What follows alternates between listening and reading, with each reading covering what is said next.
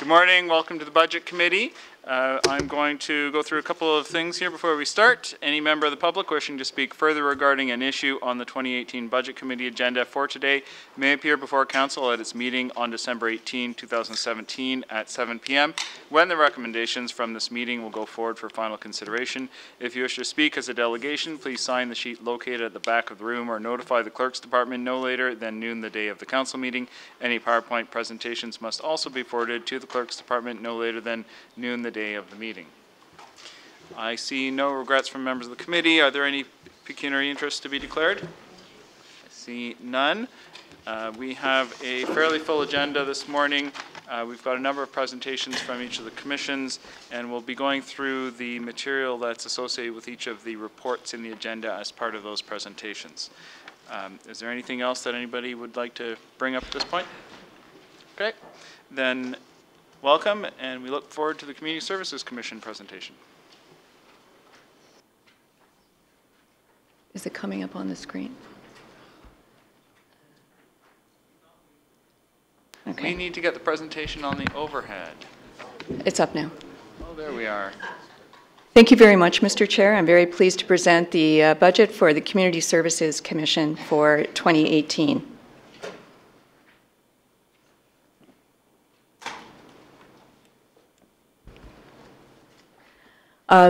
The slide here shows all of the services that are encompassed within the Community Services Commission, and it also identifies the tabs in which you can find greater budget detail for each of the areas. For the 2017 accomplishments, our theme song for 2017 was Rising High Water Blues. We had the worst flood since 1912. Which required a very large interdepartmental response, which lasted for several months. The flood started at the end of April, and only now are the waters truly receding, and we can see the level of damage that's actually taken place along the shoreline and in our lakefront parks.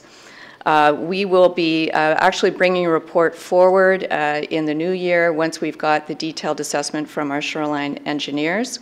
One of the highlights of managing that particular flood was that we made much better use of data analytics. We actually began to use Service Oakville data and tracked it via our GIS mapping. We were also able to do modeling to predict different water levels and what the impact would be on adjacent properties. So we intend to build on that experience in coming years because we do anticipate that there will probably be future flooding problems, and this is not going to be a century occurrence. For the townwide EAB hazard abatement program, we focused in two key areas. As you will probably have witnessed in your neighborhoods, we have been removing dead and hazardous ash trees in our woodlots, but we have also put a huge emphasis on our tree planting program so that we are replenishing our tree canopy. We updated our private tree bylaw, which took effect May 1st. And early results show that the number of requests for private tree removals is down by 73% since May 1st. And also the number of trees being deemed high risk by private arborists has gone down by 88%. We introduced 72 new garden plots at the Memorial Park, including some accessible ones, so that everyone in the community has the opportunity to experience that pleasure. We started our design work in consultation with the local community and particularly our very engaged residents associations for Southeast Community Center, and that's progressing quite beautifully. Our Roads and Works team, along with other teams, provided stellar support once again for the Canadian Open tournament, and our Recreation and Culture team created the first new community development plan, which will focus specifically on dealing with changing demographics, changing cultural interests, and also growth, particularly in North Oakville. And the last one on this slide is a particularly interesting one. We have a partnership with Environics and several departments, which included Service Oakville, Recreation and Culture, Library, Bylaw, Development, Engineering, and Fire, gathered all of their data sets, and we began to have Environics create neighborhood profiles, and also which would help us in terms of customizing our public engagement strategies going forward, looking at different ways we can customize programming by neighborhood as well, and also look at initiatives where we're cross-referencing things like false alarms in a particular neighborhood and working in partnership with libraries and recreation and culture as well. So Environics is very excited. This is the first time they've done that with any municipality. Transit launched a new demand response scheduling software for our riders who use specialized transit. That's being extremely well received. We are recognizing that the impact of AODA legislation is having a profound effect on the transit budget, particularly in specialized transit, because the eligibility criteria for specialized transit has broadened this year, so we have a much higher demand. So in response to that, we have taken the opportunity to do a strategic review of specialized transit services to look at ways that we can actually establish greater cost containment measures while using creative means by which we can still deliver the service to the community in the manner in which they need. And we will be providing the recommendations from that in the new year. We also installed onboard video surveillance cameras in all our buses to ensure safety for both our drivers and our passengers. There have been some incidents over the past few years, and the cameras have been very well received by both parties, which I'm very pleased about. Bus infrastructure upgrades, primarily in the area of bus shelters. So we have replaced 26 bus shelters, added 22 bus shelters, and installed solar energy in 28 bus shelters. And we have initiated a cemeteries master plan.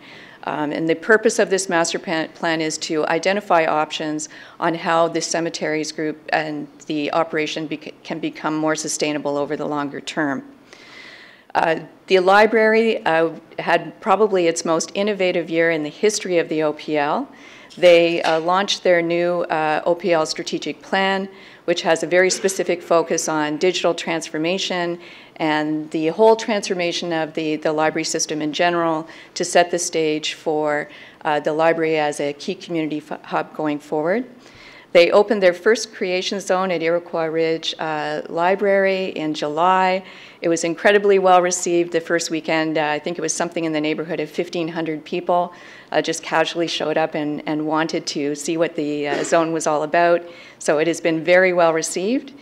They also implemented RFID technology in all of their branches, and this has led to being able to provide self-serve checkout for all patrons. It has also allowed the library to, as a result, the library has now been able to examine its operating model in the branches, and they've been able to consolidate to a one-desk model, which is actually a lot more effective from a one-stop shopping perspective for patrons who attend.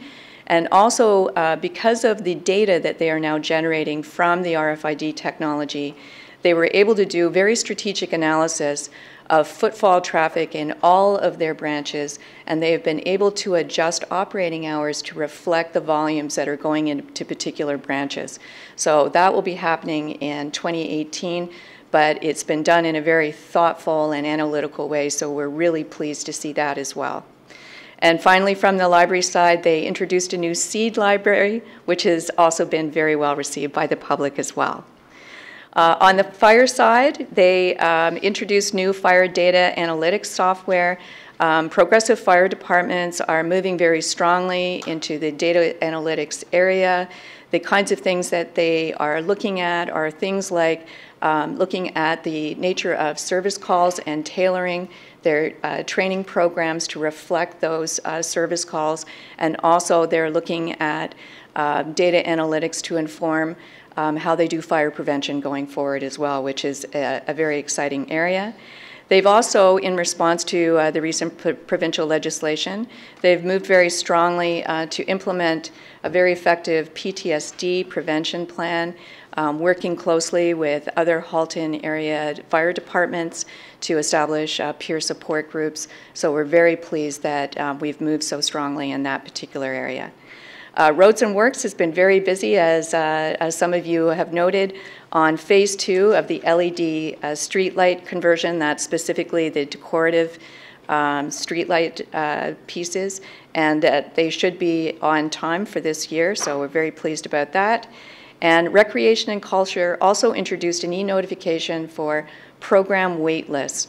I'm not sure if you're aware, but our recreation and culture programs are immensely popular. On average, we have at least 2,000 people on our wait list, and we anticipate that that will become an even bigger issue as growth happens in North Oakville. So we need a way to be able to manage those wait lists. So this has been very well received by our residents. Key program outcomes. So for Roads and Works, the top 2 are minimum maintenance standard deficiencies per lane kilometer, and as you can see, they have held steady for the last 5 years. They have improved to 88% from 68% in terms of the number of respondents who are satisfied with winter road and sidewalk maintenance, and that can be attributed to 2 factors. One, we have an extraordinary winter control crew who do outstanding work each and every year, but also Mother Nature has cooperated with slightly milder winters in the last couple of years. The library has held steady in terms of the number of card holders that they have per capita. There's been very little variation. The interesting KPI for the library is the split between traditional print materials and digital materials in their overall collection. As you can see, in 2013, it was 21% for digital and 79% for print. But in 2017, digital's moved up to 31%, and that can be attributed to broader availability of digital products, and the prices are starting to come down slightly, because when digital was first introduced, the costs were prohibitively expensive. Transit ridership has moving very steadily back towards the 2014 all-time high of 3 million riders. Unfortunately, this year, I think we would have met that particular target had we not had the Sheridan College strike that seems to have lasted till the end of time. But now they're back on board, so hopefully we will be able to make up the difference. But the Sheridan College ridership was a huge hit because it accounts for 5% of the overall ridership. In the last couple of years, we've also been able to measure electronically what our transit on-time performance has been. And as you can see, between 2016 and 17, and that's through our ITS technology, the on-time performance has risen to 84%. For fire, the 2 key areas is the percentage of response crew travel time, 240 seconds or less for the first 4 firefighters on the scene. This has dropped from 2013 from 80% to 66% in 2017. And there are 2 key factors that have impacted that. Rising traffic congestion from intensification and growth, and also from the number of construction projects that are happening around the town, and we don't anticipate that the number of projects is going to reduce anytime soon. Recreation participant hours, as you can see, have risen dramatically from 2013 to 2017, culminating in 765,000. The big areas of growth for recreation have been primarily in aquatics and our summer camps. I think if we doubled the number of summer camps that we had, we would be able to fill them in absolutely no time. They are incredibly popular. And our capacity rates for all of our programs have gone up from 74% to 80%. Parks added 3 kilometers of trail to our already extensive, beautiful trail system.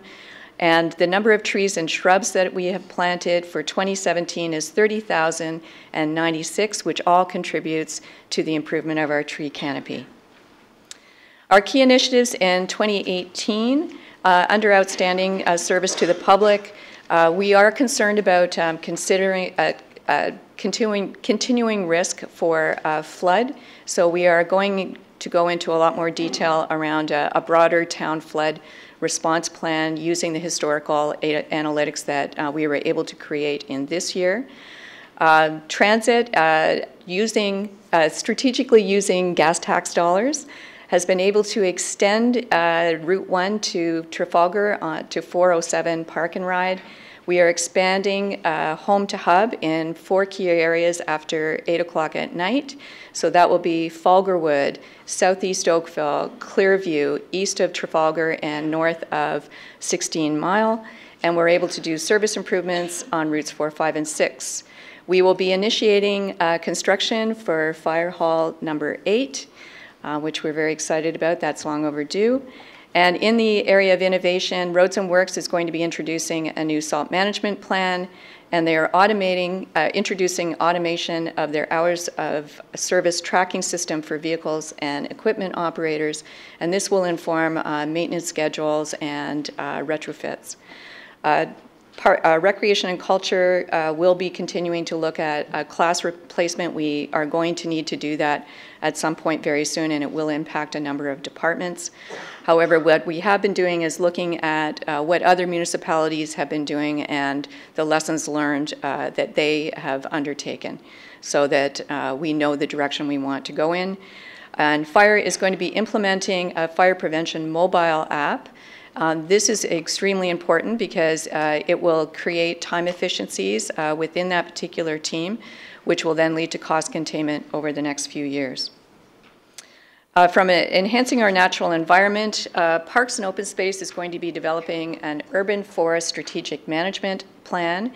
And in response to Bill 73, they are going to be undertaking a new Parks and Open Space strategy, and we're doing that in consultation with both finance and our planning department.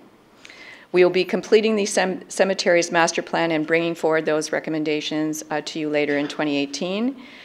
We will be completing the harbors master plan. There have been a number of delays with respect to this plan, primarily due to unanticipated opportunities.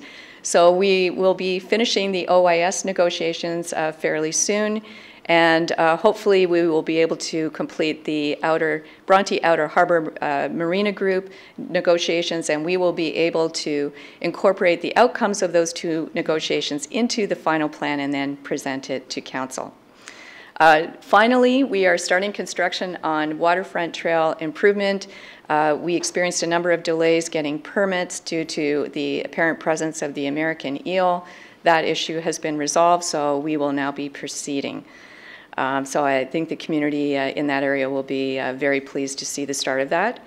Trafalgar Park facility will be opening in the fall of 2018. We will continue work for the Southeast Oakville Community Center.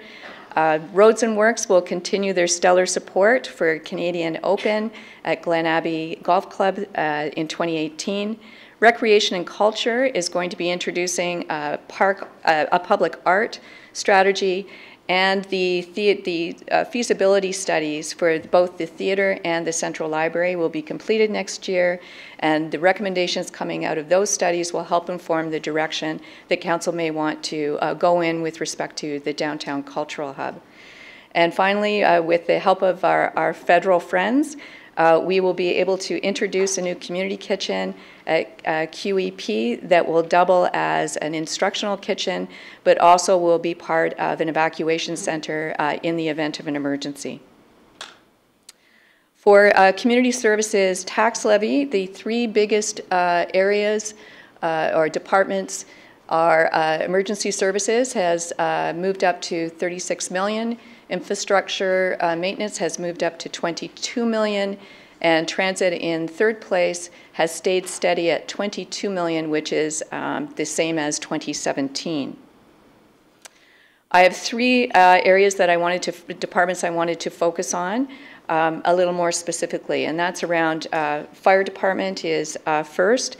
As you can see, contractual wage increases and adjustments are one of the primary drivers for their budget going forward, and also vehicle maintenance has also been a huge issue. The other thing that I did wanted to highlight is that we are actually now in a position where, because of an agreement that we have now signed with MTO, we are now able to do cost recovery for calls that we respond to on public highways. So we are starting to generate revenue from that, and we anticipate that that revenue will grow. On recreation of all my departments has probably had the toughest go in terms of building a budget for 2018. There were three key factors that impacted them. The first one was the impact of minimum wage going from $11.40 up to $14. And that issue is going to continue into 2019. When we did our first cut of the budget, the initial impact was $875,000, but because Recreation and Culture works so closely with both Finance and Human Resources, we were able to bring that number and impact down to $706,000. The second area was service level changes. As you saw in our earlier KPIs, our growth in particularly in aquatics and summer camps has been somewhat unprecedented. This has impacted our part-time hours, so we have had to make a significant adjustment to that. And also our utilities all increased. For example, with hydro over the last 4 years, hydro has experienced a 30% increase in terms of cost. So given all of these circumstances, we did not want to rest on our laurels because particularly the service level area is going to be problematic if we don't do something about it. So for 2018 and I believe 19, we are going to use tax stabilization to address the service level change. And then what we are going to do in the meantime is we are going to be undertaking three major reviews. The first review is of the overall recreation program area, which will be done in 2018 to look for potential cost efficiencies and different ways of doing business. And then we're going to do a deeper dive in the beginning of 2019, and that's around the operating model, and also to take a second hard look at our fitness membership component and whether or not we want to stay in the business, and if we do, what's the model that we want to do going forward.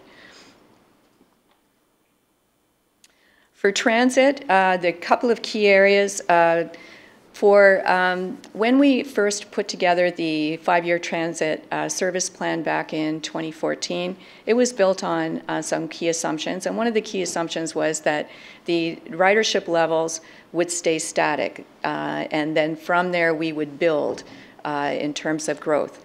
What ended up happening was that in the several months before we actually implemented the transit service plan, the ridership right across the GTA and nationally, but also including Oakville, began to drop.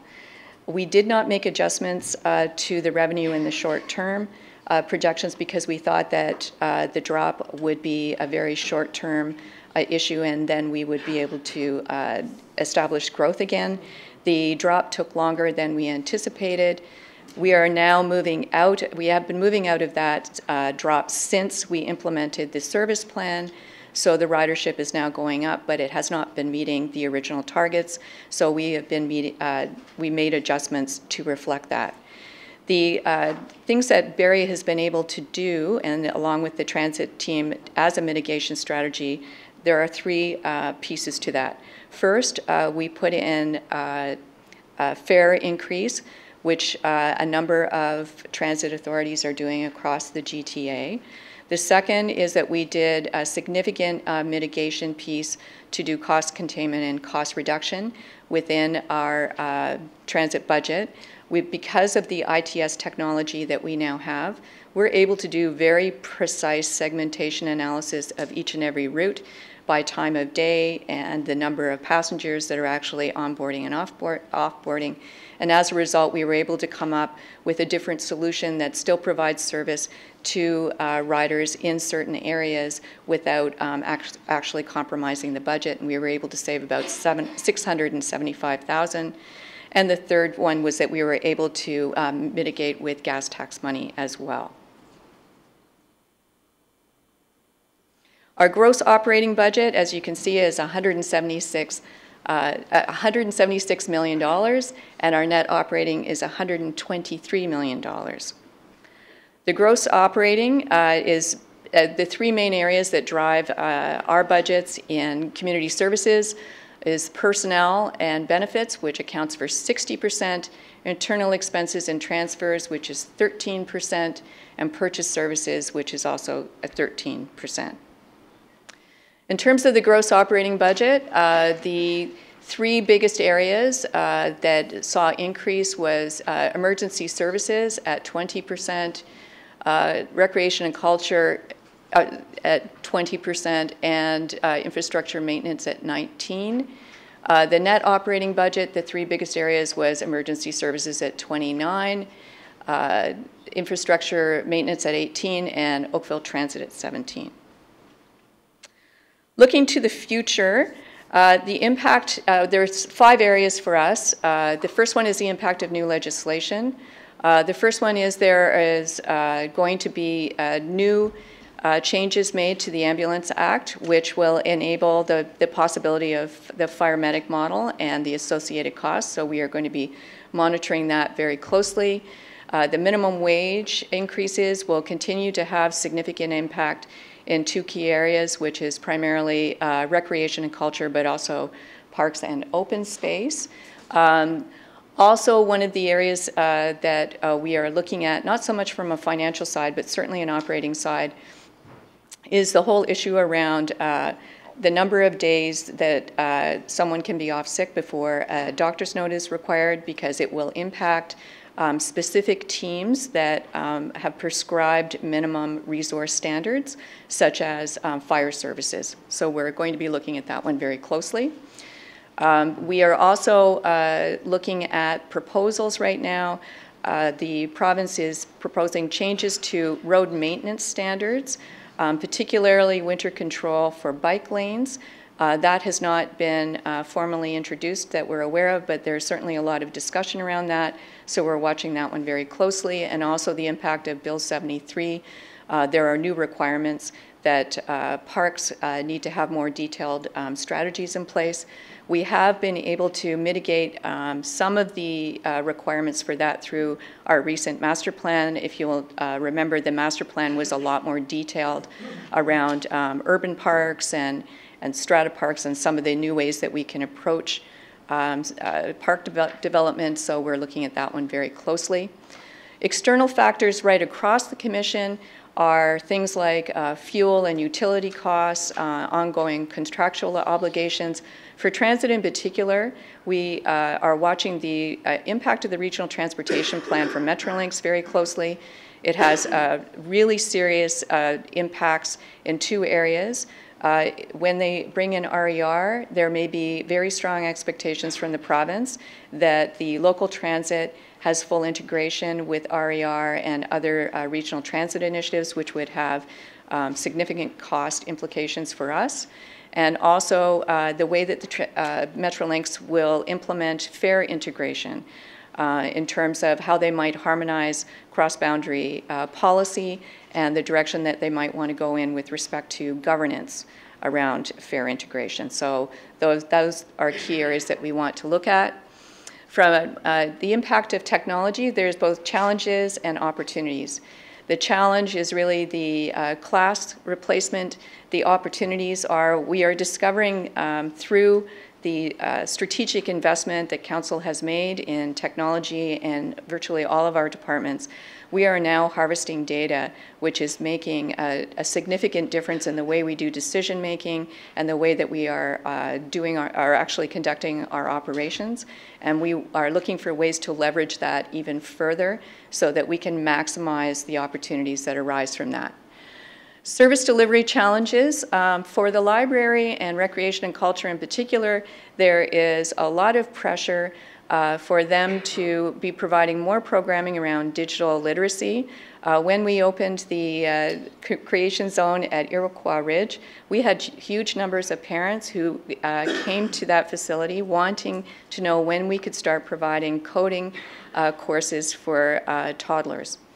So there's a whole untapped market around digital literacy that we know is going to be coming at us.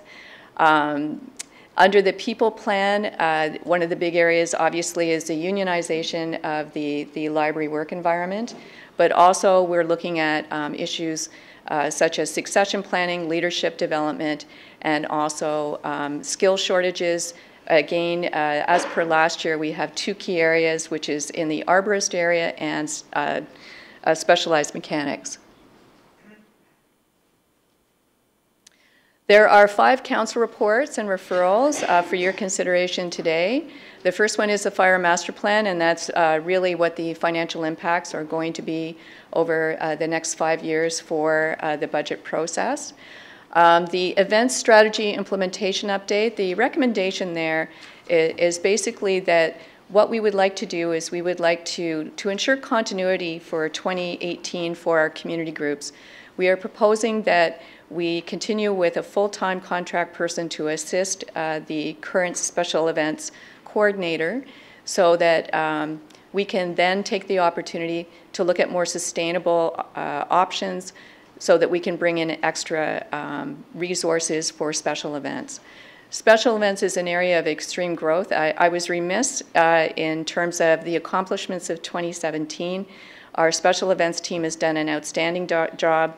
It's been unprecedented in the number of events that she has supported. It's over 400, and I would be very remiss if I didn't mention the great work that they did to support the Santa Claus Committee and the parade. It was an outstanding effort, and I hope you all enjoy hometown hockey in downtown Oakville, which was also supported by special events.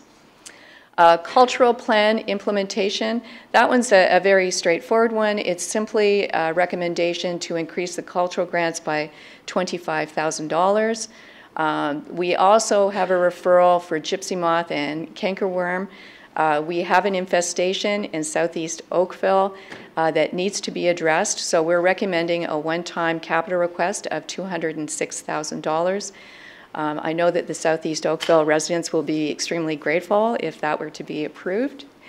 And the Canadian Open support, which is our standard report and request that comes forward each time that we support the Canadian Open at Glen Abbey. In terms of our capital budget, this is our top 10. There's 2 projects that I would like to highlight because there's interdependencies. In light of how successful Iroquois Ridge creation zone has been, we are going to be introducing a second one at Glen Abbey. Glen Abbey is the highest volume of all of the libraries in our system. So there will be challenges when we close Glen Abbey for 5 months. In addition to that, there is an incredible amount of pressure to put library services somewhere in the North Park neighborhood. So we are introducing a 5,000 square foot temporary library on North Park, which will help address some of the pressures that will come from the Glen Abbey closure. It will establish a presence in that particular neighborhood, and that's going to be a blended model because we are also going to be working in partnership with Recreation and Culture, and Recreation and Culture is going to be providing youth services in that facility when the library is not in operation. And that's the first model of its kind, so we're really looking forward to what the results will be from that. For the 2018 capital budget by program, obviously Recreation and Culture is the largest at 27%, followed by Parks and Open Space and the Oakville Public Library, and I think this is a really wonderful community investment in making Oakville an even better place to live and work. In terms of the 2018 budget by category, community enhancements, the 2 big projects out of that are Trafalgar Park and Southeast Oakville. Infrastructure renewal is really a replacement for vehicles for fire, parks, and roads. Growth is things like the neighborhood park in North Oakville and also buying land for Station 9 and for a new library on the Trafalgar North Corridor. Strategic priorities are EAB and the Glen Abbey Creation Zone. And the enterprise initiatives are two main ones, which is the proposed replacement of docks for the Bronteado Harbor and also shoreline restoration in Oakville Harbor. And that is all I have. Any questions? So we'll take questions, Councillor Elgar.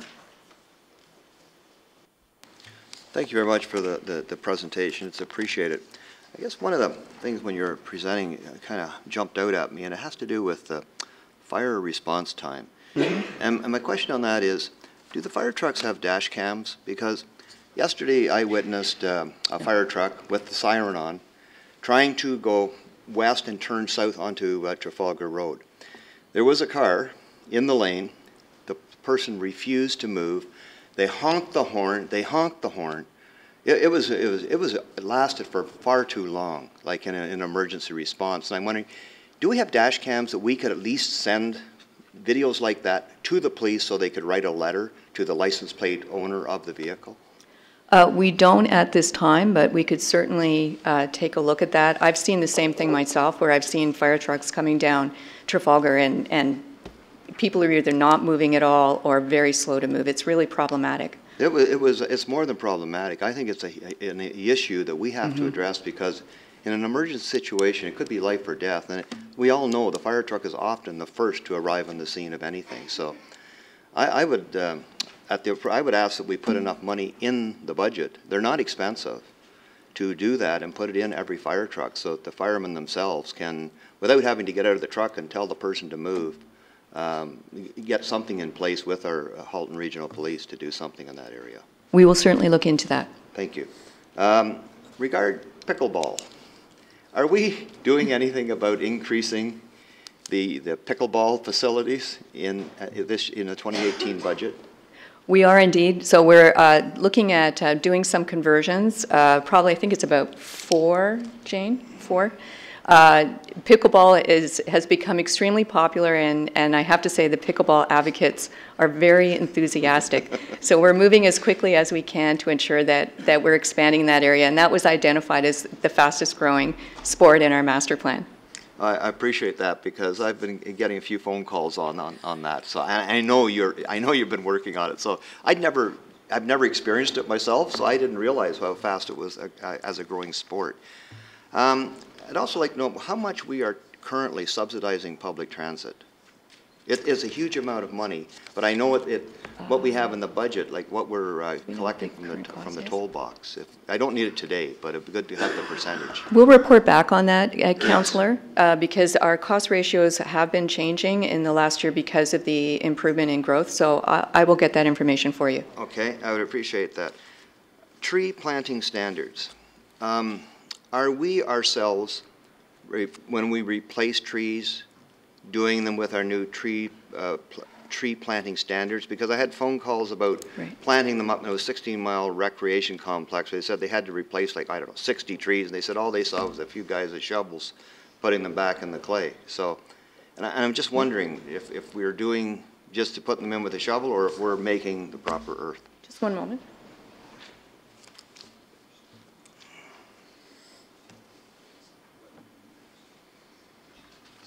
In short, yes.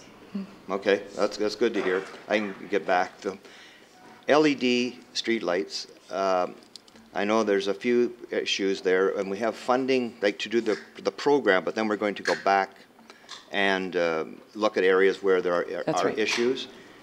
If there are issues, can the funding be moved forward for that type of?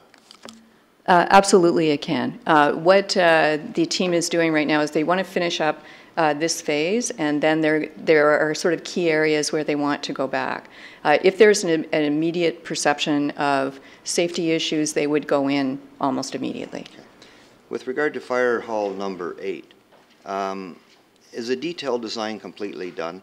And is there anywhere on Ontario or on Canada where we could go and where a fire station is perfect, the perfect design for firemen and the public and whatever group you have, and so we don't have to pay ridiculous sums of money for doing the design work? Can we not get one station somewhere in Canada that we can all use? So generally speaking, with fire station design, it's somewhat templated, depending on the number of crews that are actually going to be residing in the space. But we can certainly look at what other jurisdictions have done. We have just started doing preliminary design, so this is probably good timing.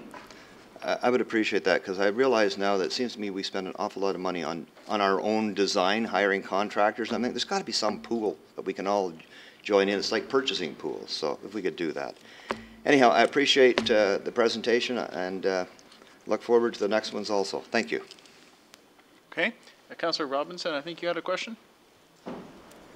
Yes, I did, Mr. Chair. Thank you very much. I have 4. Is that okay? As many as you'd like. I'm usually brief. Ms. Bell, very interesting presentation, very interesting budget. I may have missed it, but I think I heard you say that the Harbour's master plan will be coming to council before too long, or something to that effect, but I don't think you gave us a date. So through you, Mr. Chair, so the Harbour's master plan will be contingent on the completion of the negotiations with both OIS and the Bronte Outer Harbour. Yeah. So what will happen is you will see reports on both of those negotiations coming before council, and once those reports have come to council, then the Harbour master plan can come.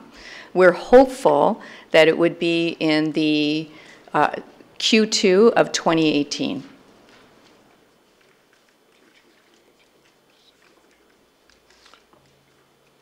Thank you very much. Thank you for the conversation the other day on the telephone as well. It's been very helpful. On this QEPCCC kitchen thing, can you tell me what that will look like? Not at the moment, because we're still in the process of starting to look at what the design will be, but we can certainly, I can keep you apprised of what the amenities will be in that kitchen once we've determined what the next steps will be. Well, who's going to use it? So it would be a combination of the public, and in the event that we had any type of evacuation, that kitchen would be used to feed people at QEP. So it's not going to have anything to do with the little coffee shop that's there now? No, it doesn't impact the coffee shop in any way. And how much is this kitchen going to cost? Do you have any idea?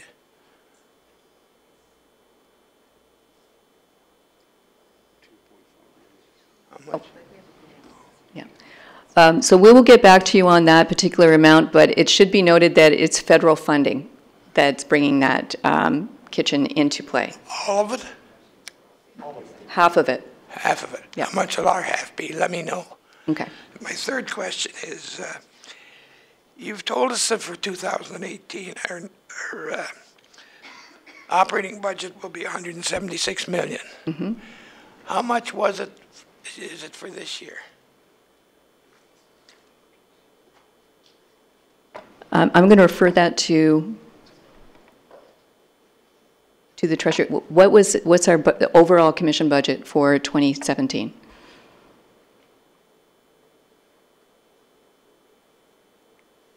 I might have it. Through you, Mr. Chair, we don't total it by commission typically, so I will get back to you with the actual total for the commission. Well, I think it would For be very... 2017 or for 2018? 17. For 17. I want to compare it with what you're budgeting for this year, for next year. Oh, okay. Certainly, the slides, on the slide that Commissioner Bell showed, it does show the change in each of the programs within her commission. So we'll just have to add those up and get you the number.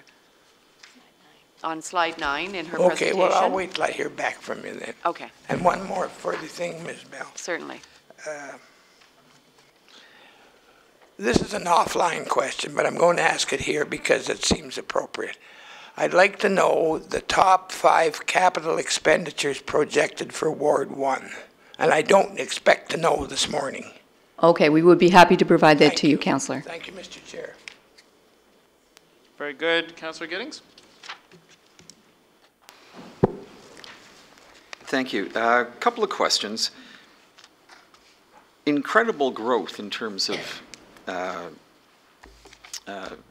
activities at our community centers, like year over year. Is this being felt through other municipalities nearby to us? It depends on whether the municipality is in a growth situation or if their population has stabilized.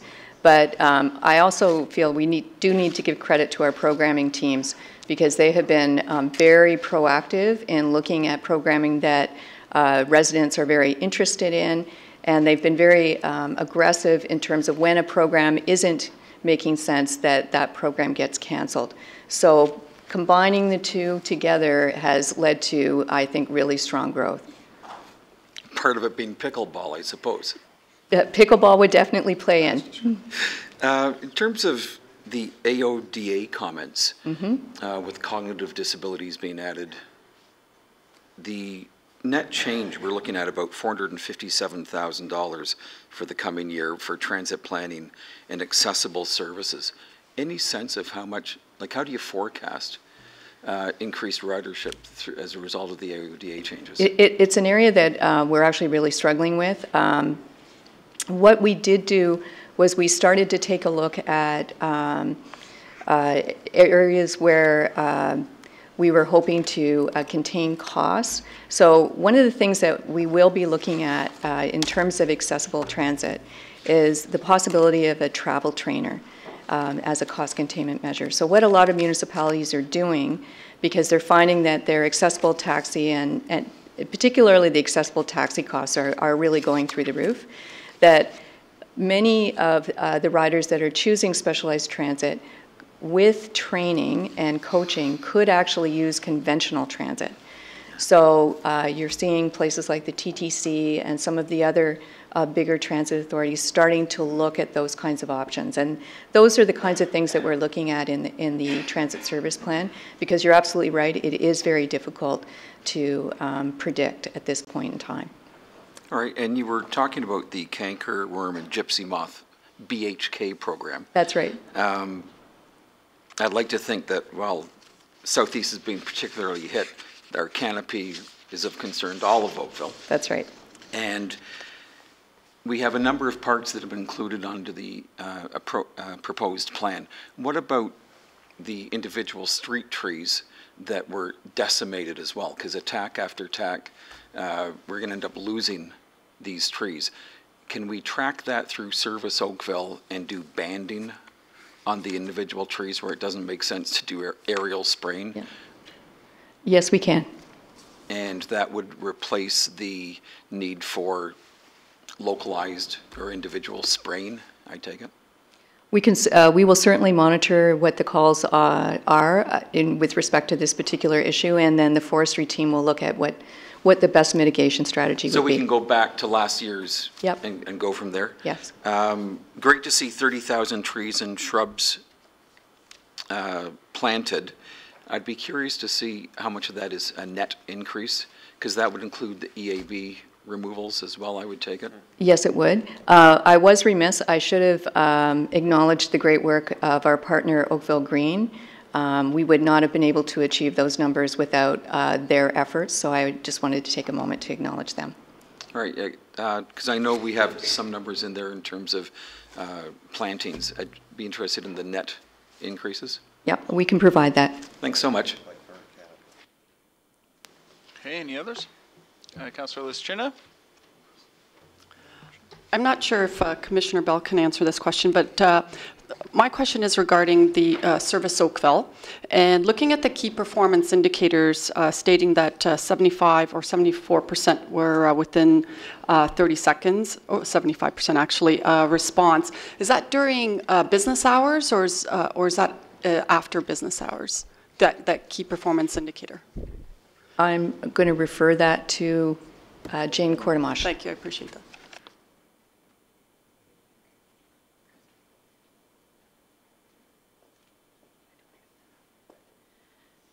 Yeah, we measure for during hours of operation. For our after-hours service, I'd have to look at what reports come in from the after-hours service. The reason I ask is that there's an ask for a new supervisor performance, so that would be to look at during business hours or overall performance? Overall, and it's also looking at what are the opportunities to look at other calls that come in through other channels that could be managed through Service Oakville. Any other questions? I've got a couple. Oh, Mayor? Thank you, Mr. Chair. Is there a need for anything in the budget, or have you provided in the budget to improve the call answer time for the handicapped transportation? I've been seeing some user comments to the effect that it takes a really long, I mean, an extraordinarily long time to answer those calls. When someone answers, the people that are writing to me praise the performance and attitude and everything. They just don't understand why it takes so long for the phone to be answered. Have you got a plan to deal with that? I noted in some of the email exchanges that there seemed to be a sense that it had to, that it was, I don't find it acceptable, and I was wondering, are you on this? What are you doing about this? As a matter of fact, we are. So I had mentioned that we had introduced the on-demand scheduling software. And one of the reasons why we did that was because a number of our riders have said that they don't actually want to call in. They actually want to be able to do their own scheduling online. So with that, that will draw off a lot of calls where, right now the only way you can schedule is the only way that you were able to schedule is through the telephone. So now this gives people an option, and my experience in introducing online services is that it will draw off a lot of calls, which means that the actual response times for the telephone channel will go up dramatically. So it will provide two options for riders to schedule, and it will improve response through both channels. This software, is it already in place? Yes, it is. How long has it been in place? A very short time. What is the target date to see the change? We would probably see a massive change probably within the first quarter of 2018. And what service standard for time to answer these calls that remain on the telephone side? What is the target time to answer these calls? Just one moment. It's not the Canada Revenue software.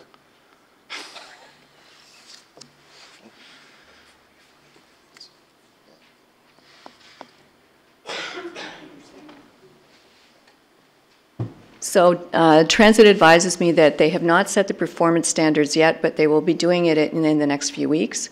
And we will, excuse me, we will be able to provide that information to all members of council.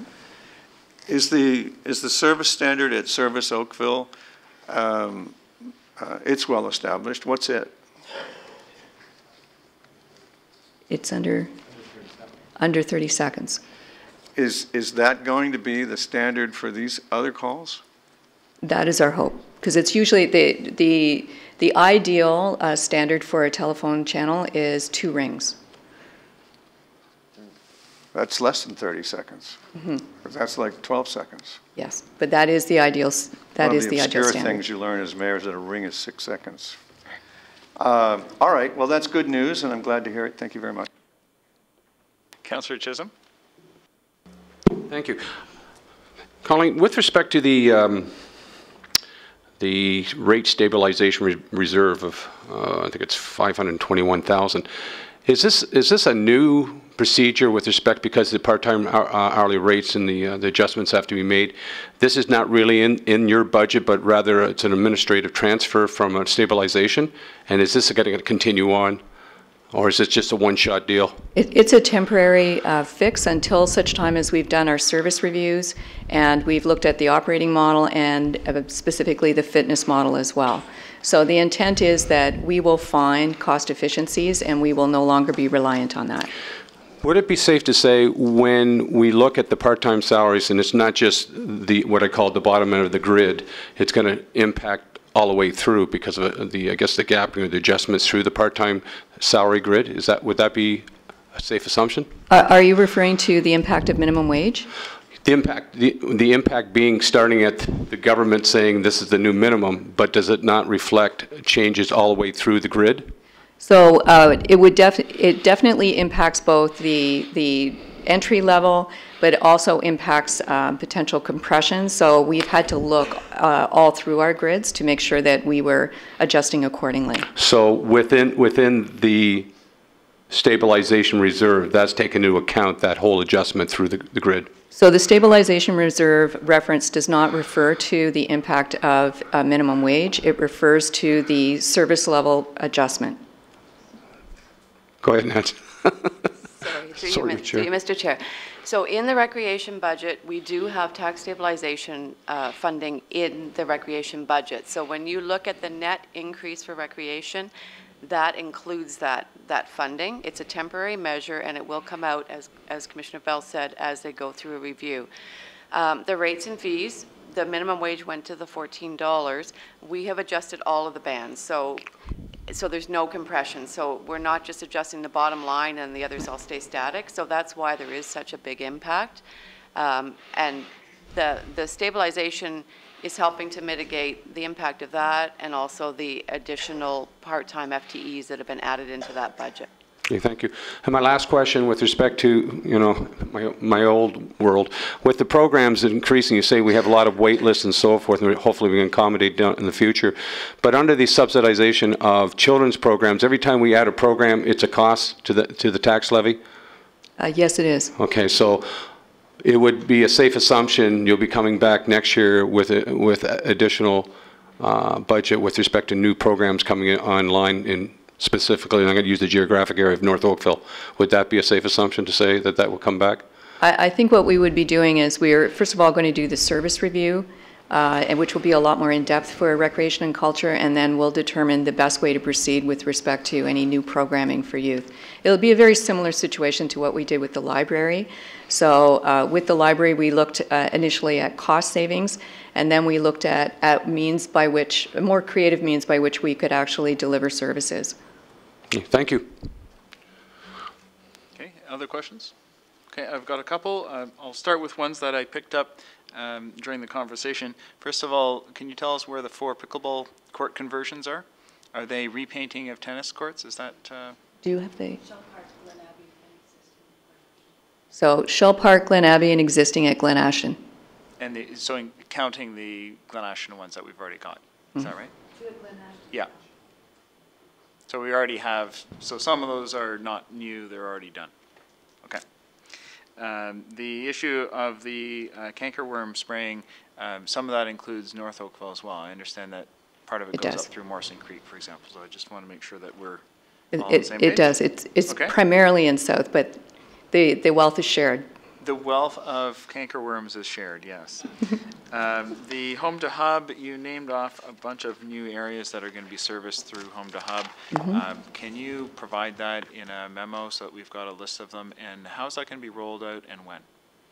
So because we've now got the on-demand scheduling software, that enables us to do a broader expansion of Home to Hub.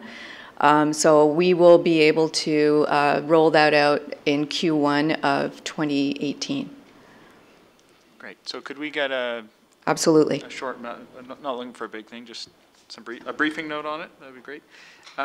There's been some discussion about the Oakville Green backyard planting program. I understand that they've got funding for a single year and they're looking for additional funding. Has there been any discussion with our staff with respect to the ongoing nature of that program? Unfortunately, Chris Mark isn't here, so I will get back to you on that one. Okay, thank you.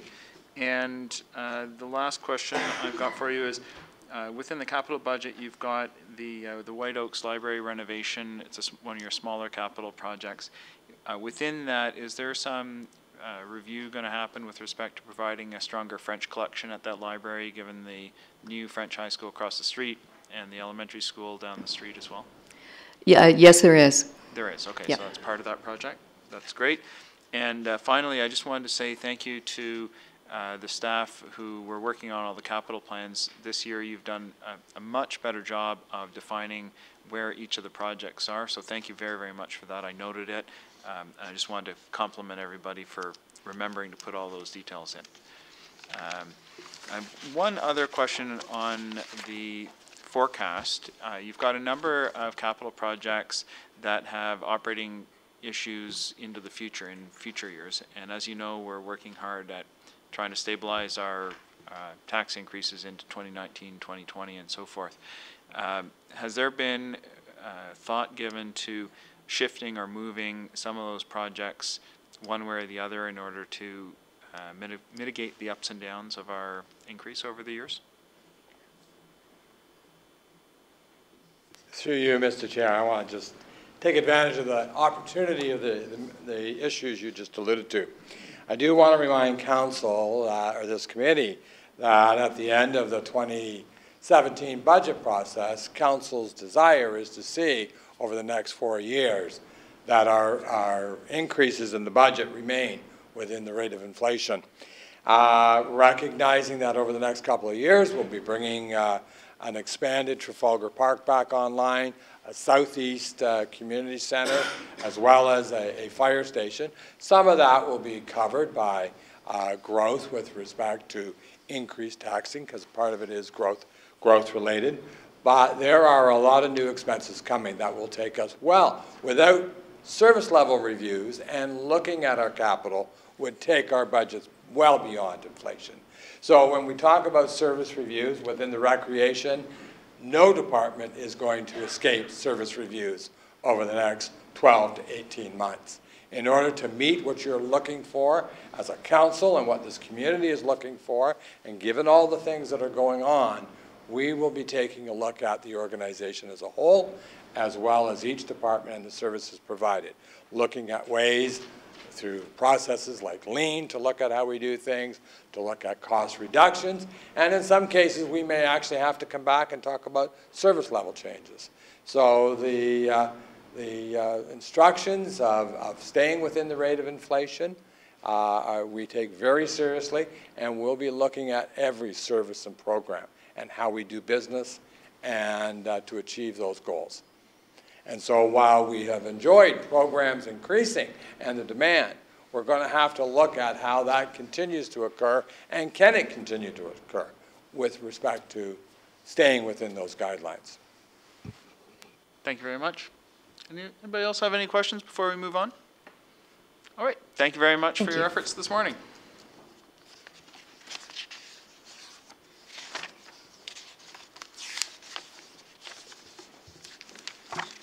We are now moving on to Community Development Commission.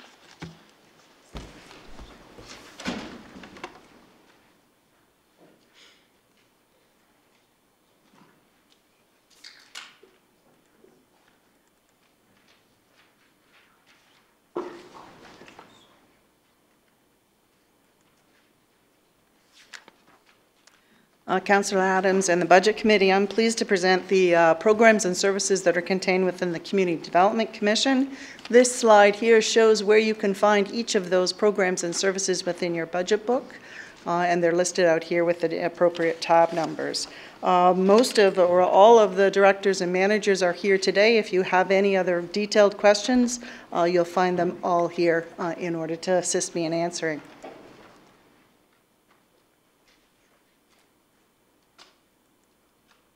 Accomplishments for 2017.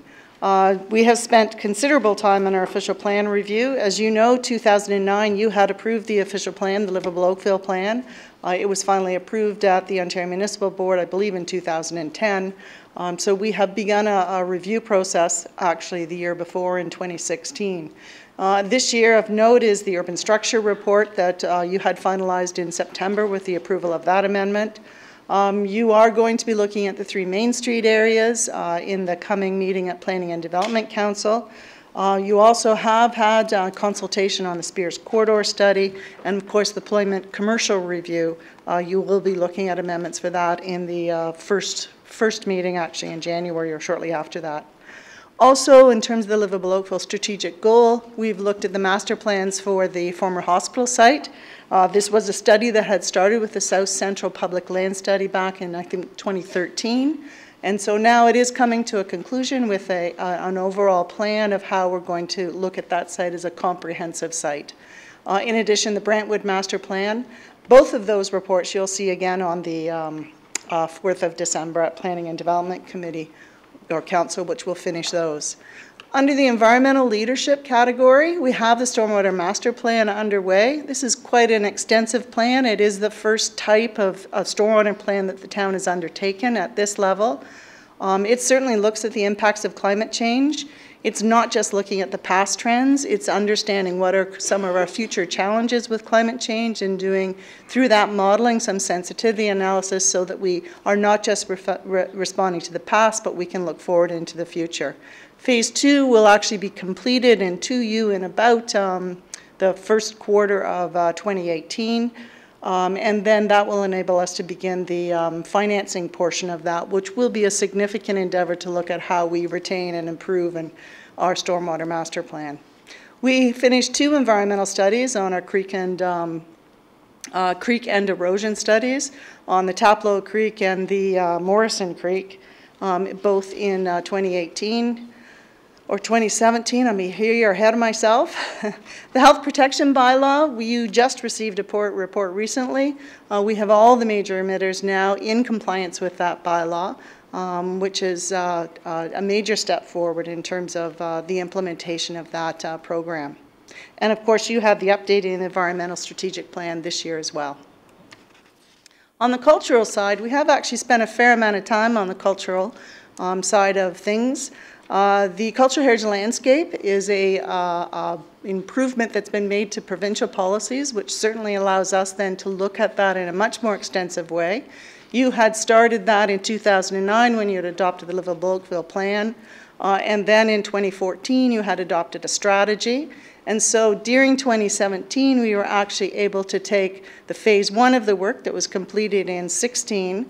The phase 2 was then completed in 17, which looked at those 8 priority sites that we needed to investigate further in terms of implementing the cultural heritage landscape. You've also seen the first one roll forward, which is the Glen Abbey site, looking at implementation of that plan, and you'll see more of that in the coming months.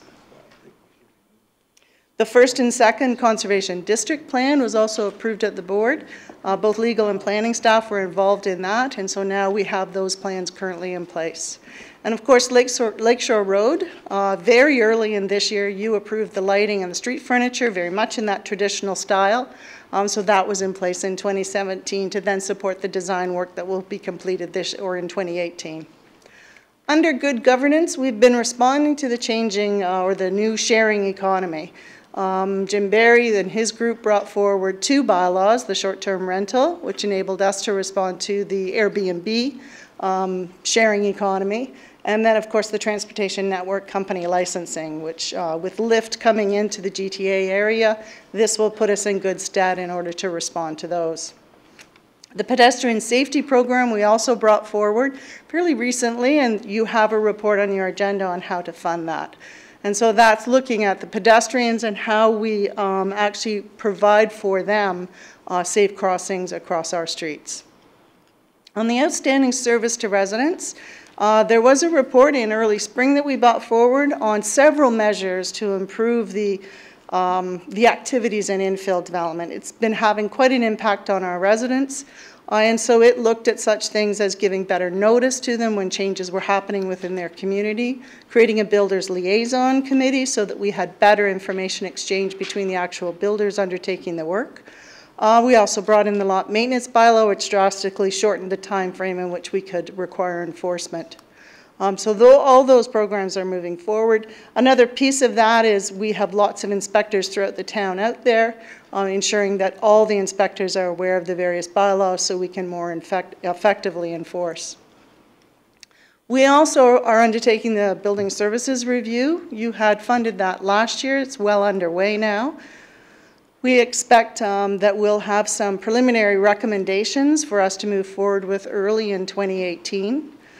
This is very much a program that's focused on how can we deliver better customer service that's supported and backed up by an effective and efficient process in the building department. And so that's very much a focus of this coming year. So the Lakeshore Road Bridge, you celebrated the opening of that just last week. That was completed in 2017.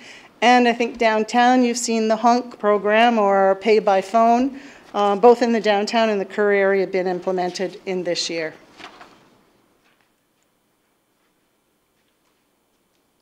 Moving on to the key performance outcomes. These first set of outcomes that you see on the screen are all community measures. So they're focused around our air quality, which are the first two. The second is the time in which we've been able to look at bylaw and licensing enforcement, which you can see has consistently been shrinking over from 2013. The next is the pavement program that you fund through the roads resurfacing program. And then the last one is an ISO standard that we've been moving to, and it shows the amount of bike paths per 100,000 population. These are fairly good measures. They're all moving in a positive direction. So they're important ones to note, and most of them in the book that relate to community measures are improving. There's another set of key program outcomes that I've highlighted here, and they're around the service delivery. And we have been having challenges with the service delivery. The first one is related to building permits and the time frame that they've been processing in. These are applications that come in as complete. So that time period has increased. We have been struggling with the volume, and that's consistent through all these service levels of applications and complexity of applications that are coming in. But in particular, in the building department, we've had 2 building codes that we've had to implement on all of the applications because of the appeals on our recent in-zone work. You also have a changing Ontario Building Code, which has been challenging in order to implement, and we have staffing issues. So you had resolved the staffing issues in a report in the spring. I think there are 4 ungapped or gapped positions now are filled. And so that has certainly helped with looking at us reduce that time. The in-zone bylaw too is being finalized, so we now have 1 bylaw. The OBC is still a changing piece, and of course the building services review we hope will address some of the efficiency in the processes that we have. We're very much looking at the lean approach. It fits very well in assessing those programs through that review. On the planning side, there has been also a similar reduction in the time frame for us to deal with applications. Applications are generally getting much more complex than they have in the past. The time frames for us to get comments from other agencies, given the environmental review that's necessary and required, the regional review that happens at the same time, has become a difficulty or a challenge on most of the applications. And so you can see that impacting our time frame. I would also suggest that the province has been very active of late in reviewing many of their policy and requirements, so we spend a fair amount of time reviewing those policies as we move forward, which has impacted the timing for us to deal with the applications. In terms of development engineering, which you see is the last line on the screen, they've turned around their permit applications, which are mostly the site alteration and the road corridor type of permits, pretty consistently over the years. So moving into 2018, we'll be continuing with our official plan review. So you'll see the North Oakville piece come forward in 2018. The residential character study, which is a very detailed study looking at individual neighborhoods, will be working through 2018, probably bringing to you in 2019 some of the conclusions on that piece of work. We'll also be looking at the 3 major growth areas, so Palermo, Midtown, and Uptown, and so we'll be beginning work on that early in 2018. On the master plan front, we have the transportation master plan that we'll be bringing forward to you in January. We spent an awful lot of time in 2017 revising that and looking at very different types of models on how to distribute the modal split. The stormwater master plan will be completed in 2018. We are initiated the community energy plan, which you'll see a report on it fairly soon. That is going to be very much benefited by a partnership with Sheridan in terms of being able to implement that with fairly significant funding from other provincial and federal groups. The biodiversity strategy you also see in 2017, and the biodiversity strategy sets an overall framework that allows us to look at our urban forest plan, our planting program, the way in which we treat various infrastructure projects that come forward in terms of understanding their impact on the biodiversity. So it sets an overall framework for those things, and you'll see that in 2018. And of course, we'll be moving forward with the Kerr and the Burloak. You heard quite a bit of those the other night, Monday night. With Metrolinx, we'll be moving forward with those, mostly focused in 2018 on the Kerr with the acquisition of the properties needed to implement that grade separation. In terms of the downtown, we will be finalizing the design. So the very detailed design of what the street actually looks like will happen in 2018. And we'll be bringing forward also a mitigation plan at the same time. The marijuana legislation will be quite significant in 2018. Of course, the federal government wants it implemented by July. The town's been very supportive of the approach that the province is using with the LCBO model. That's a good way of moving forward. We are still a little concerned on the enforcement side in terms of who takes on those responsibilities, and we've been working with the province trying to understand their direction and where they want to go. But it is a significant concern and impact on our resources going forward. Of course, the building services review, which I've already spoken to. Major development applications, we have quite a few development applications, 2 significant ones which I would mention. And that's the Glen Abbey application. It has taken up considerable resources evaluating that fairly extensive application. It has a significant impact on the town and urban structure. And so that has certainly consumed a lot of time in 2017, and it will continue to do that in 2018. The other application I'd mention is the life science. This is a very exciting application for an employment area. But at the same time, it challenges the way we not only look at our policy requirements, but it challenges how we actually undertake technical work. So working through that application has been quite complex.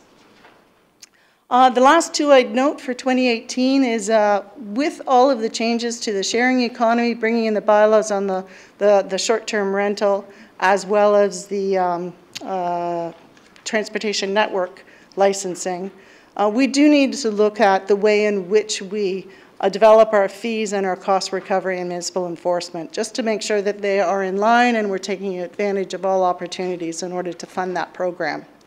And lastly, we are going to look at the downtown parking garage in terms of how we operate that facility going forward. It needs a good review. It's been there for quite some time, and it will benefit from that refresh.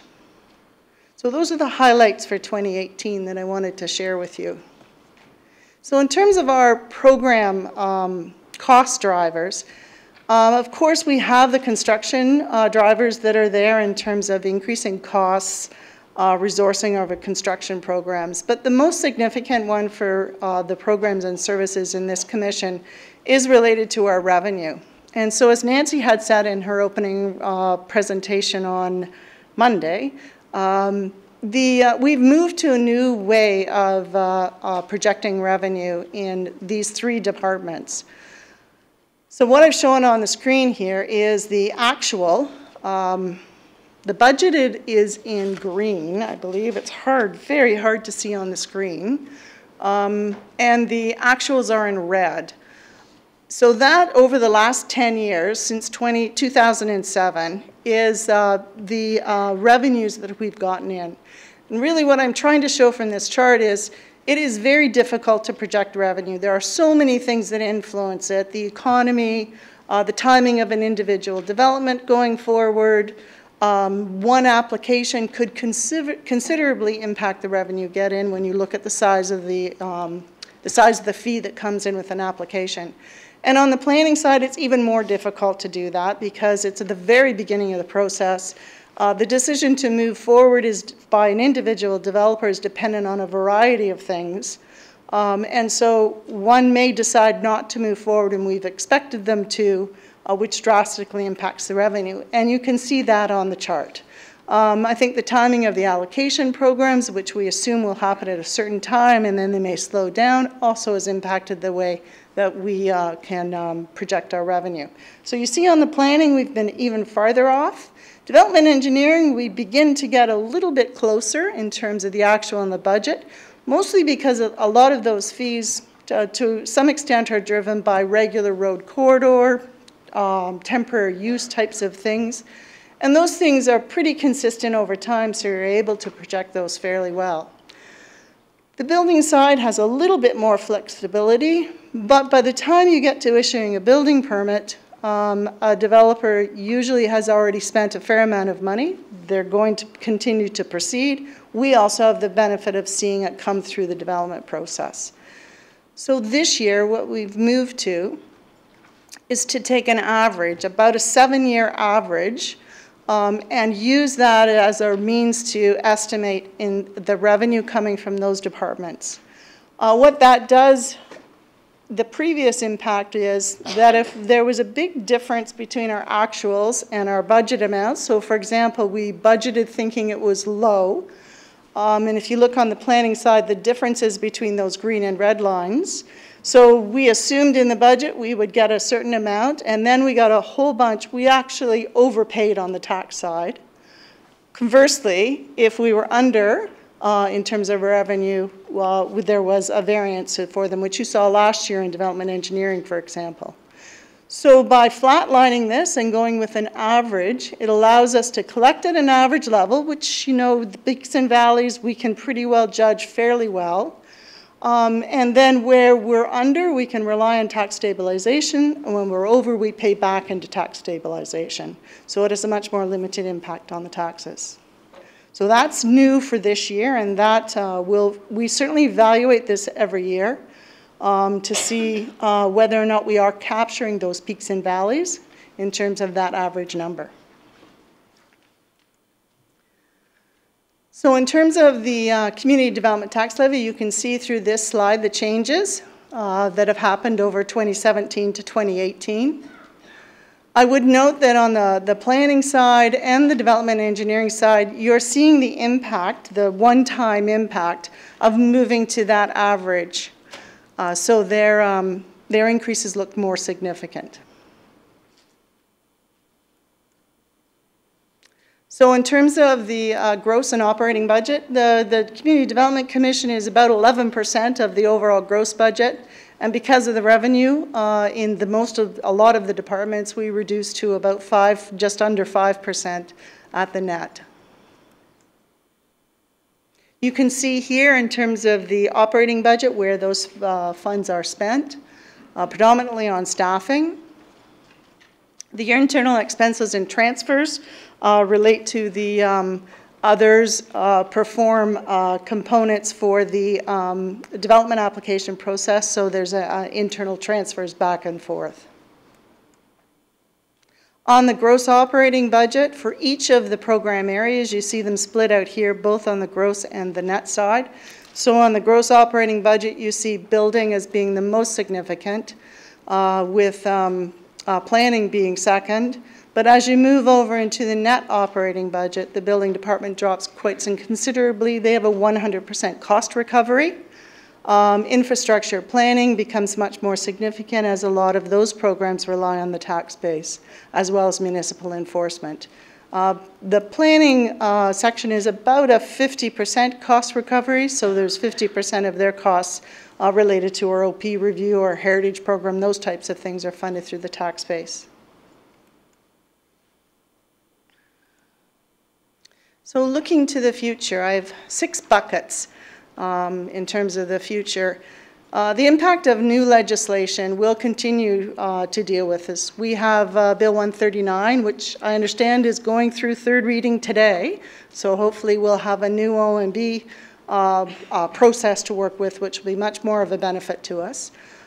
So that's one example. There's also the Ontario Building Code that's coming out. 2019 is when most of those changes take effect. You have the marijuana legislation that's coming as well. So there's a whole variety of provincial legislation that certainly impacts the way we move forward. Infill development is certainly going to be an area where we will have to pay attention to. We've done a fair amount of work with the community, for example, on the Committee of Adjustment, on how better to represent the character of the community through that process.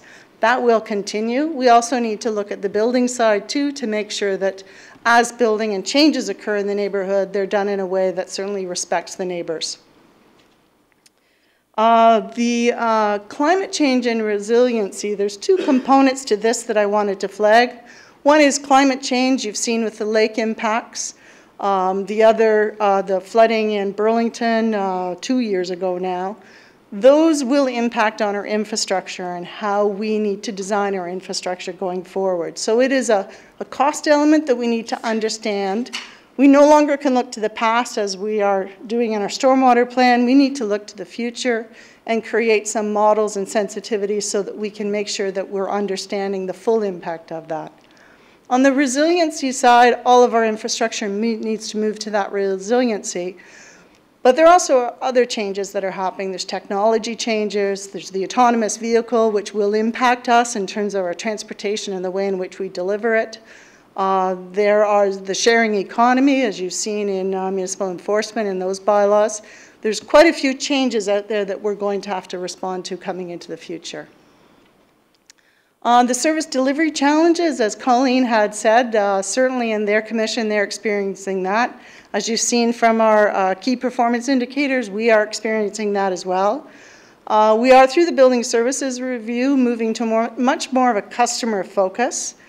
We also have initiated a property-centric review, which what that does is, if you're issuing a building permit, for example, it's always preceded by something else. There's a site alteration permit, there could be a heritage permit, and after you get your building permit, there's lots of other requirements that come in terms of your road corridor and what you need to do. So in fact, to move forward on a more simplified process, we need to look at all those services.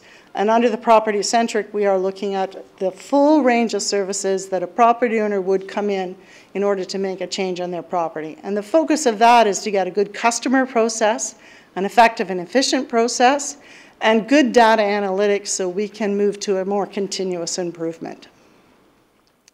Litigation, we have a number of hearings and litigation on the land use side that we're working through.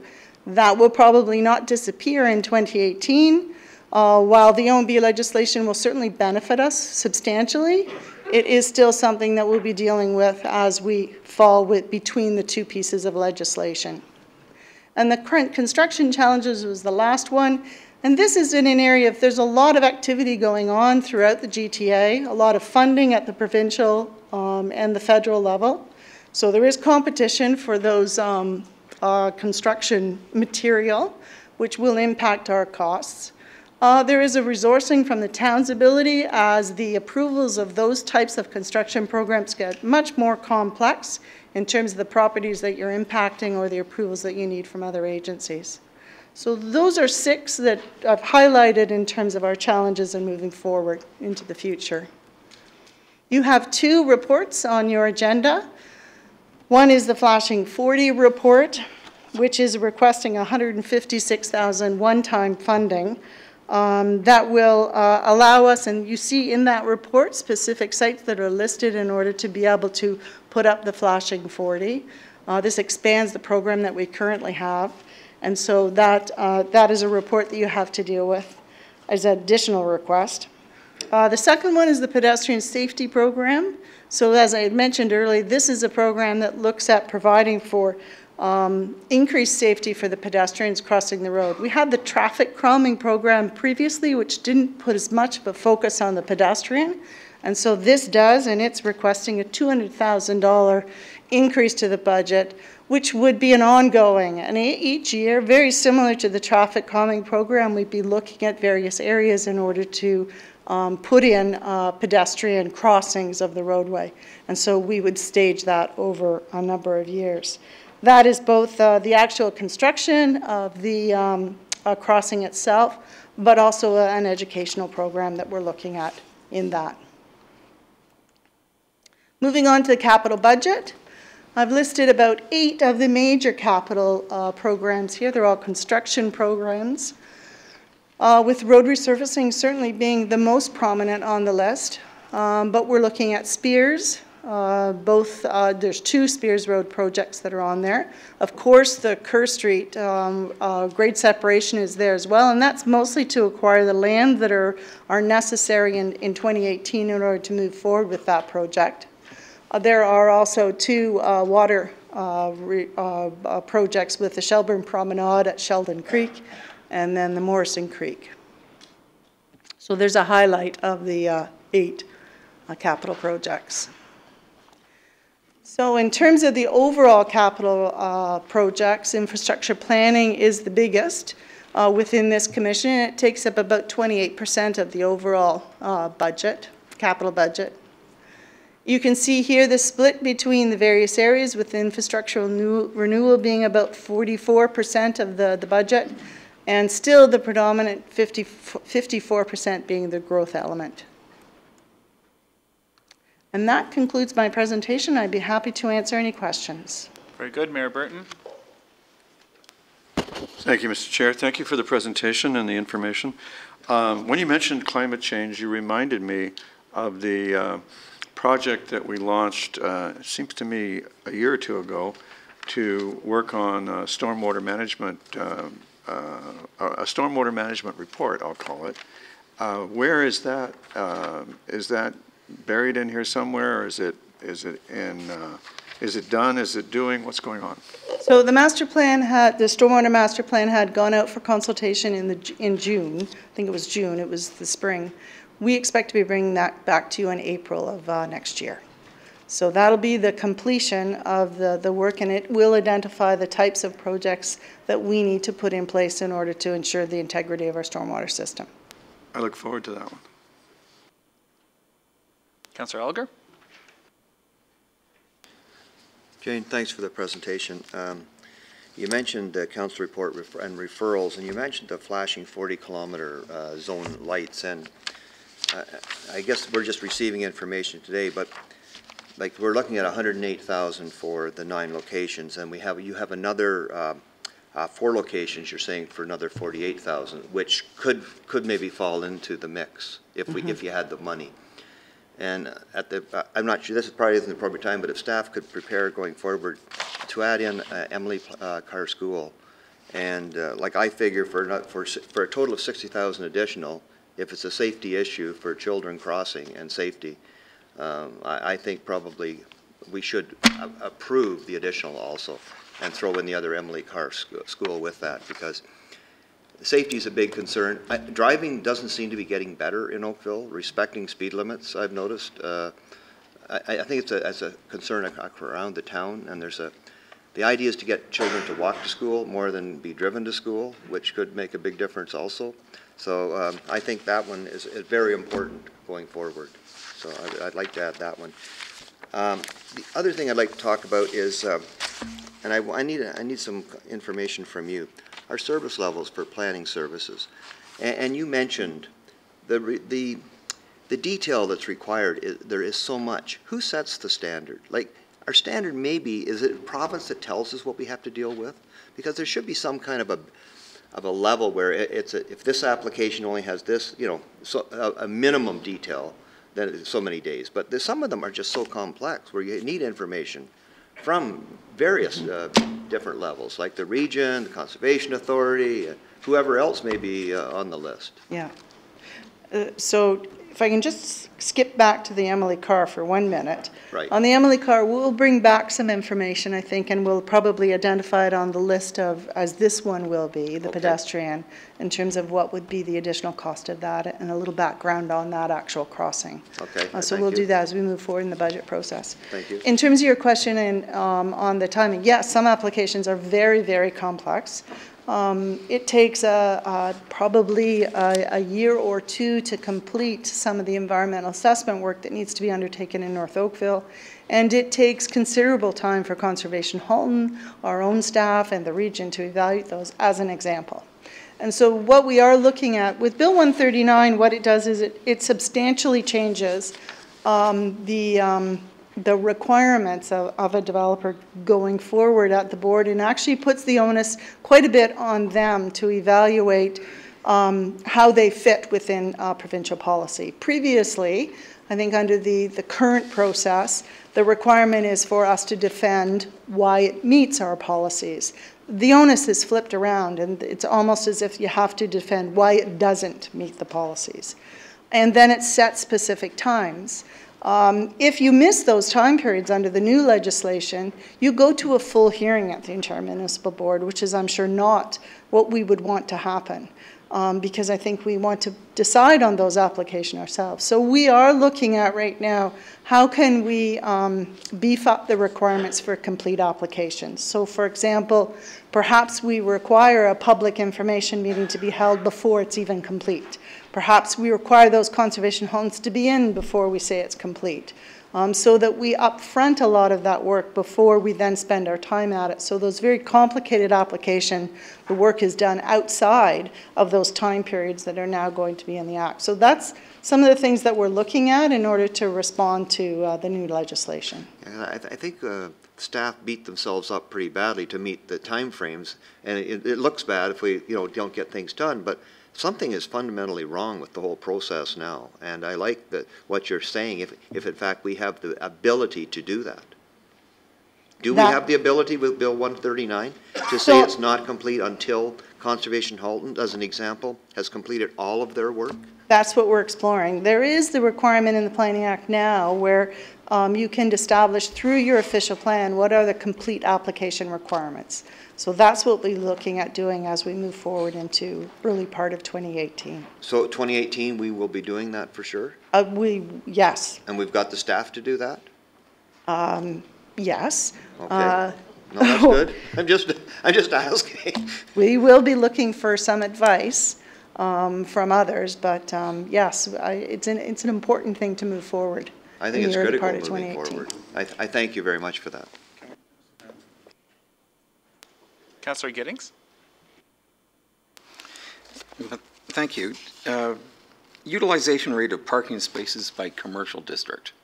I'd like some further information on that. They've combined the 3 commercial districts together. I'd like to see a breakout of that.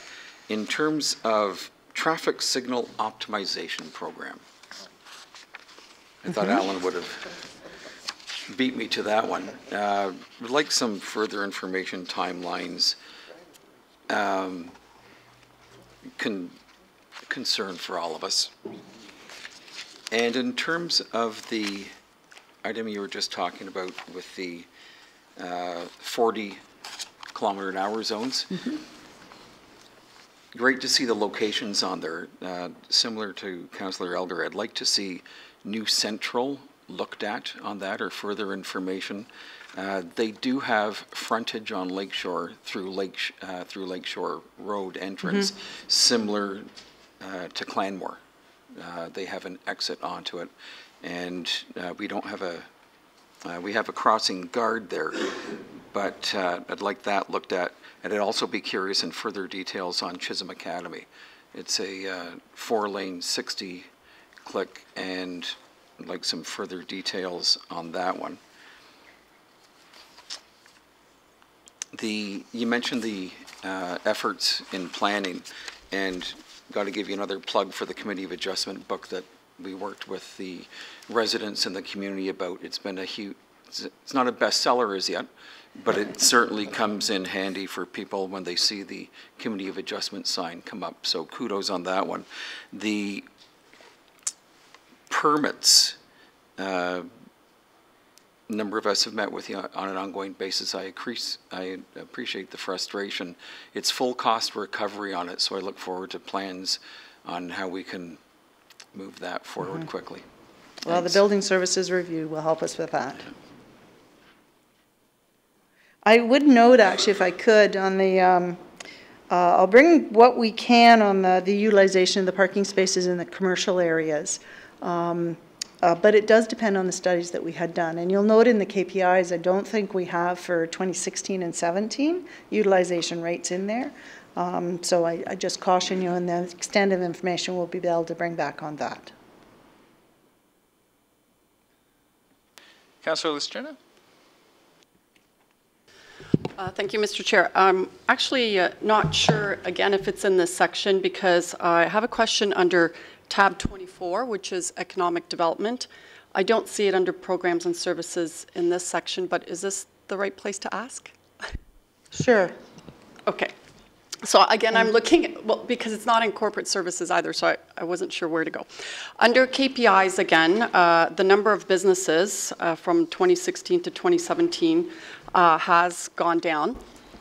And my question is, do we have appropriate resources in the economic development area to address this, or if you can make a comment on somebody, I'm not sure who, regarding this number? No. Thank you. No.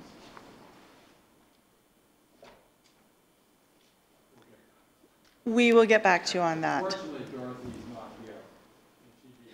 Yeah. Any others? Okay, I have a couple of questions for you. Could we speak about the grade separations for a minute? We've got 2 grade separations going on. What element of federal funding is expected in those grade separations? On the federal funding? I didn't think there was any. I'm looking at Dan over there. There is no federal funding. It was a provincial program that was being looked at with mostly Metrolinx. And I do believe, Mr. Chair, the federal funding flows through to the province, which is then flowing through to Metrolinx. There is no direct federal funding with the town of Oakville. However, it would be funding in partnership with Metrolinx. So the federal announcements that happened just before the last election, smokescreen? Okay, good to know. Make sure we're clear on that then, eh? Since we were asking about economic development a minute ago, 2 questions for you. The downtown, Mayor Burton, did you want to go back to our grade separation? Yeah. Okay, then I'll wait for the others. To be fair, after the election, in fact, only earlier this year, the Prime Minister did come and make an announcement in Toronto about federal funds going to grade separations, and I believe it was acknowledged that the money constitutionally was going to go through the province to come to the grade sep. And he did mention both of ours, and that did occasion some intensive conversations between my office and Metrolinx, between me and Metrolinx, on what their priorities were, because their position was that they decide which grade seps, not the Prime Minister. And so when Metrolinx came the other night and said that both of ours are in their plan, one for, and their charming way of putting it, one was not before 2019 and the other was not before 2020. At least we had dates and they were accepted as priorities. So there's a little bit of good news to balance off the cynicism about election announcements. Well, I guess the question is, and maybe our staff don't know, maybe you know from the discussions that you've had, has there been any comment about how much federal money is supposed to flow through Metrolinx to us? The plan for grade seps, the tradition, and the CIO can correct me if I'm wrong, is 50-50 between the municipality and Metrolinx. And I imagine that all of Metrolinx's money, for all we know, could be from the feds. It's their affair. I think the best way to know will be if we ever have a photo op at a grade sep again, because you know there's been a bunch of photo ops at announcing future grade separations. If any feds show up, we can ask them how much they think they kicked in. Yeah, through you, Mr. Chair, I think the difficulty, and it started with the Burl Oak grade separation. At that time, the announcement was that between the province and the federal government, there'd be no cost to the city of Burlington and town of Oakville. We actually adjusted our budget based on those, and then going forward, after the election, and Mayor Burton's quite correct, everything has flowed through the feds to Metrolinx. We are benefiting by it. But in the case of Burl Oak, both Oakville and Burlington will be sharing 50% of the cost. And in the case of Kerr Street, I believe It's in that same order of magnitude? In that same order of magnitude with a little wave of the hand. All right, I'll satisfy myself with that for now, thank you. Be cautious in campaigns, I guess. I guess so, huh? So, are we done with the grade separation? Okay. Wasn't it fun? It was fun. I enjoyed it. Can I ask you a couple of questions about economic development? First of all, we've got the post office site downtown that we're working on doing renovation so that we can move people into it. Can you give us an update on that and where that stands and what the plan is most recently? I'm going to defer that to Ray, actually. Okay. There she is. Oh. Oh. Perfect.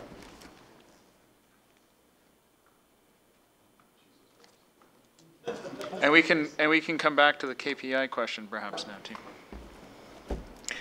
So with regard to the post office, a contract has been awarded to undertake the work for the construction of the marketing and information office related to the downtown streetscape project. Following that, the construction office and a boardroom will be constructed early in the new year. So the marketing and information office will be complete by the end of 2017. We are also just about to submit a FedDev application for some funding that would be related to the creation of innovation space on the first floor of the post office. And when does that happen and how does that happen? Through the FedDev application? Yeah. We anticipate having that submitted prior to the Christmas break, and it's a two-phase application. We would hope to get early confirmation from FedDev to move on to the second phase of the application in January. And the funds that we're looking at, matching dollars to the town's already committed investment in the post office, would be FedDev funding that's for the 2018 fiscal year. And what impact does that have on the budget for the location, if any? It would provide us the ability to put in air conditioning in the post office on that first floor, to provide some furniture, and to make it really truly a space that people want to come to and enjoy and work in as an innovation district. Okay, so it gives us an upgrade. That's correct. Okay, great. There was excuse me, there was a question earlier about do we have adequate resources in the ECDev department generally, I think was sort of the direction. Is that correct, Councillor Listrina? Well, the first part of it was respect to the number of businesses per 100,000 population as a KPI, and it's gone down this year. And if there's a comment on that, and then regarding the resourcing. Through you, Councillor Adams. I would say with respect to the KPIs for the number of businesses, it's difficult to make those year-over-year comparisons right now. The data that's being used for those KPIs is based on the region's employment survey data. We've got data in there from 2015, and because of the difficulty in undertaking those surveys, there's so much information, it depends who they're speaking with, looking at subsidiaries and so forth. The exact comparisons from year to year right now, I would say, are not entirely reliable. We look at the overall numbers from year to year, and there isn't really a significant change in them to warrant our attention. And last question for you. Within the budget document, there's a comment about a focus on China. We just had a China forum 2 Fridays ago, I guess now, I think it was. What's contemplated in the budget for 2018 on that piece? We have just a few initiatives for 2018 that are already in the planning. We will be holding a seminar for our retail businesses, and with a real focus on the 3 BIAs. We hope to partner with the Chamber on this event to help them understand e-commerce platforms and opportunities in doing business with China. It's a huge market for them to tap into. We will also be looking at planning a trade mission, and we Through our last forum that we held last Friday on doing business with China, we did a survey. We'll be following up with that information to understand our local businesses and those who may have interest in participating in a trade mission next year. And is there a budget impact on a trade mission? There may be a budget impact, and that is what we still have to determine. So is there contemplation within this budget for something or not? Is it above and beyond? Is there any cost that would be borne by the town of Oakville, or are we looking to create a program that would fund internally whatever costs we might have? If we undertake a trade mission in 2018, there would be an additional budget implication for staff participating in it. So that would be a separate report that would come That's correct. to council. Okay, so it's outside of the scope of what we're talking about today. Yes. Okay, great. That's all I had for you. Anybody else? Thank you very much. We appreciate all the information, and I think we're ready for the Corporate Services Commission.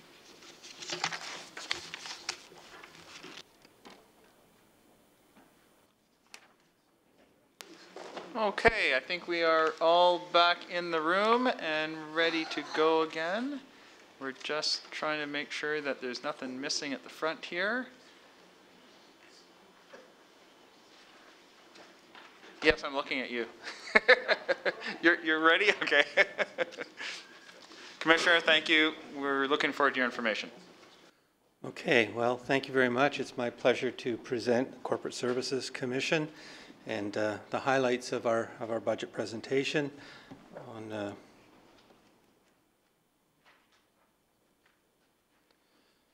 On slide 2, you can see the programs that are covered in our commission: human resources, financial services, regulatory services, information systems, legal services, and financial and construction management. Maybe at the outset, I would like to say that many of the programs that you've seen presented this morning from the other commissions, we participate very, very deeply in those things. So while we don't have public-facing activities to stand on their own, we are deeply involved in many of the programs, and that will come through as I'm making my remarks. I think a key program indicator for corporate services is how it relates to the rest of the corporation. So sometime this week, there was a presentation from the United Way, and we were talking about what percentage of the funding actually goes out and is given to the recipients, and what does it cost to run the administration. And I sort of feel the same way about corporate services. If corporate services is climbing against the rest of the organization, then in my view there is something wrong. And you can see that we are pretty steady. And going back to 2013, and I can tell you going back much farther than that, corporate services percent of gross budget has remained quite stable, and the percentage of FTEs also has remained quite stable. There's been a recent slight downturn, as you can see from the graph. Our key program outcomes, I've just picked a selection of what I think are highlights. This chart goes back to 2012. I probably should have just taken out 2012 and taken it back to 2013, so you see a 5-year average. But you can see meetings in open session. We are about 96% of our meetings are in open session. There's a lot of consideration going on behind the scenes to determine whether a program should be in open session. Our bias is towards open session, and I think the numbers reflect that here. Increased learning from leads. We have a very vibrant staff development program. We call it LEADS. I think in terms of municipalities, we probably measure up very, very well. And about 97% of the people who take a LEADS program think that they have benefited from the program. They reflect that they've had increased learnings because of that program. The full life of assets achieved, this is an interesting one. We were clicking along in the 70s, and then last year, 2017, it bumped up into the 90s. This is a reflection of better data. We've heard a recurring theme coming out from both of the other commissioners that we are becoming more and more dependent on data, and we are able to get at better information, and this is a reflection of that. Our asset management program has been developing very, very strongly over the last couple of years, and this 90% is actually a mathematical calculation. So I would say that the 70% were based on incomplete data, and the 90% is much, much more complete data, and I think reflects very well your objective. Our objective is to try and maximize the life of assets wherever possible. And we will see changes in that in the coming years as our asset management program moves from a timetable to define the full life to a condition assessment, which would define the full life. Our audit is clean. I was able to update 2016 because we received the audit for 2016 in April of this year. We will not receive the audit for 2017 until April of 2018. So that will get filled in retrospectively. And our stabilization reserves have declined slightly. However, we are still above the GFOA recommendation of 17% reserves.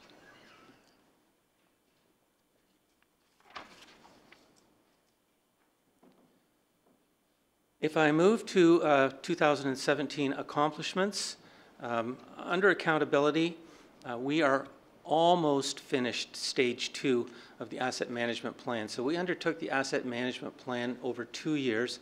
To me, this is a fundamental plan. It will allow us to, as I said, measure the quality of our assets based on condition assessment as opposed to on expected life of the asset. The first year we did 3 categories. This year we're doing building fleet and equipment and communications technology. The work is wrapping up now. We will not officially finish it till January, but there's very little more to be done. So I have, I've called that a 2017 accomplishment. It's interesting. Litigation has been a topic of conversation here for the other 2 commissions. I'm happy to say our legal department lived through 2017. They've had a very busy and challenging year. They are responding to those challenges very well. We are in the process of the replacement of Fire Hall 3 in the Oakville Arena. So if you drive down, you'll see the Oakville Arena is coming along. It's on schedule. It's on budget. The Fire Hall has taken up a prominent position in the corner of Kerr Street and Rebecca Street. And if you look at it, you can see that it is going to be a landmark at that corner. Just a little personal note on the arena. I mean, I've participated so heavily in the development and building of the arena, and I knew we were going to have a roof that was the old roof that some of us, skated under as kids. And it was so pleasing to me to go in and see this is not just a roof that's there. It looks like the old arena on the inside. It's quite striking, and it's a little bit nostalgic. So we have what looks to me like the old arena with new ice and it will have new chairs in it. So I do want to call attention to that. That's, I think, a significant accomplishment, even though we will not finish it until next year. The OTMH legacy demolition, if you drive by it on Allen Street, you can see that we are now in a demolition zone. The building is starting to come down. What used to be the emergency offices are gone. Under fiscal sustainability, we are completing the DC background study, and we will be bringing that forward early in the new year. The 2018 budget and related forecast, here we are. The replacement of the end-of-life CRM software, that is one of the smoothest implementations that I have seen. We went live with the new CRM system on the help desk, and then a couple of weeks ago we went live on Service Oakville without a ripple. And it is a software as a service application, which I'll be talking to a little bit more later on. Fuel and liquids management, there's a new system to meter out fuel and oil and all of the other liquids that are required for fleet. That's servicing our buses, and it's also servicing the rest of our fleet, and it allows us to better track fuel and the individual data about individual vehicles. In 2017, we were able to measure, this is a recurring theme, but we were able to measure energy savings at Oakville Transit Facility. And in 2017, we're saving more than $100,000 over the 2014 benchmark. So all of the improvements that we've been incrementally making, we're able to start to look at, is that really working? And yes, it is. And we did dispose of the Chisholm School lots. Under innovation, the arena was built with a new system called Integrated Project Delivery. This has been used fairly heavily in the US and has been started to be used in Canada. It's a very interesting and I think exciting way to do building projects. What it does is it forces the person who is building the facility, the entity that is building the facility, to disclose their profit. Having disclosed their profit, if we go over on our timelines or if we go over on expenses, the first place that those expenses go is to contingency, and if you exhaust contingency, then it starts to eat into the builder profit. So everybody is very, very highly motivated to finish the project on time, and it is in as valuable a way as possible. Since doing this, we've been visited by many, many other municipalities having a look at the benefits of using IPD, which was originally designed to try to bring litigation around construction projects to an end. And all of the signs so far is that it's allowing us greater control over the actual spend of the money that we are putting into capital purchases. On the other hand, if they are able to build it to specification ahead of schedule, then that profit is shared among the participants, and we get better we increase our value. We add values into what it is that we're doing. We designed we participated in the design and build of the creation zone at the Oakville Library. And we participated very, very heavily in the library radio frequency identification project that I guess Colleen spoke to. I thought that the RFID project was one of the best projects that I have seen go off in a very long time. It was very carefully measured from beginning to end so that we knew what the efficiencies were, and we were able to take those efficiencies and deploy them in other places as we went through the project. There's a new learning management system going in. Electronic bidding is now operational, which is eliminating a large amount of paper. Electronic data document management continues to grow. We are putting more and more things into libraries that are indexed and organized as opposed to just having personal directories of things that is very difficult to track. And Global Leave is a program that is replacing the manual system that we use for tracking attendance. And at this point, about 67% of eligible staff are now having their attendance tracked online as opposed to filling out a green sheet every week. There are large portions of the organization this does not apply to, but for that group that is applicable, we're at about 70% penetration. Under good governance, we are well into the preparation for the 2018 election. I know that we have not even come close to nomination day yet, but voting machines are being reserved, secure areas are being set up, polling stations are being leased so that the election will run off without a hitch. It's a very large project running an election. Council chamber renovation, all being well, in preparation for the 7th Ward, will be going ahead in 2018. And I mentioned here, I mentioned here that we have more than 100 MFIPA FOI requests.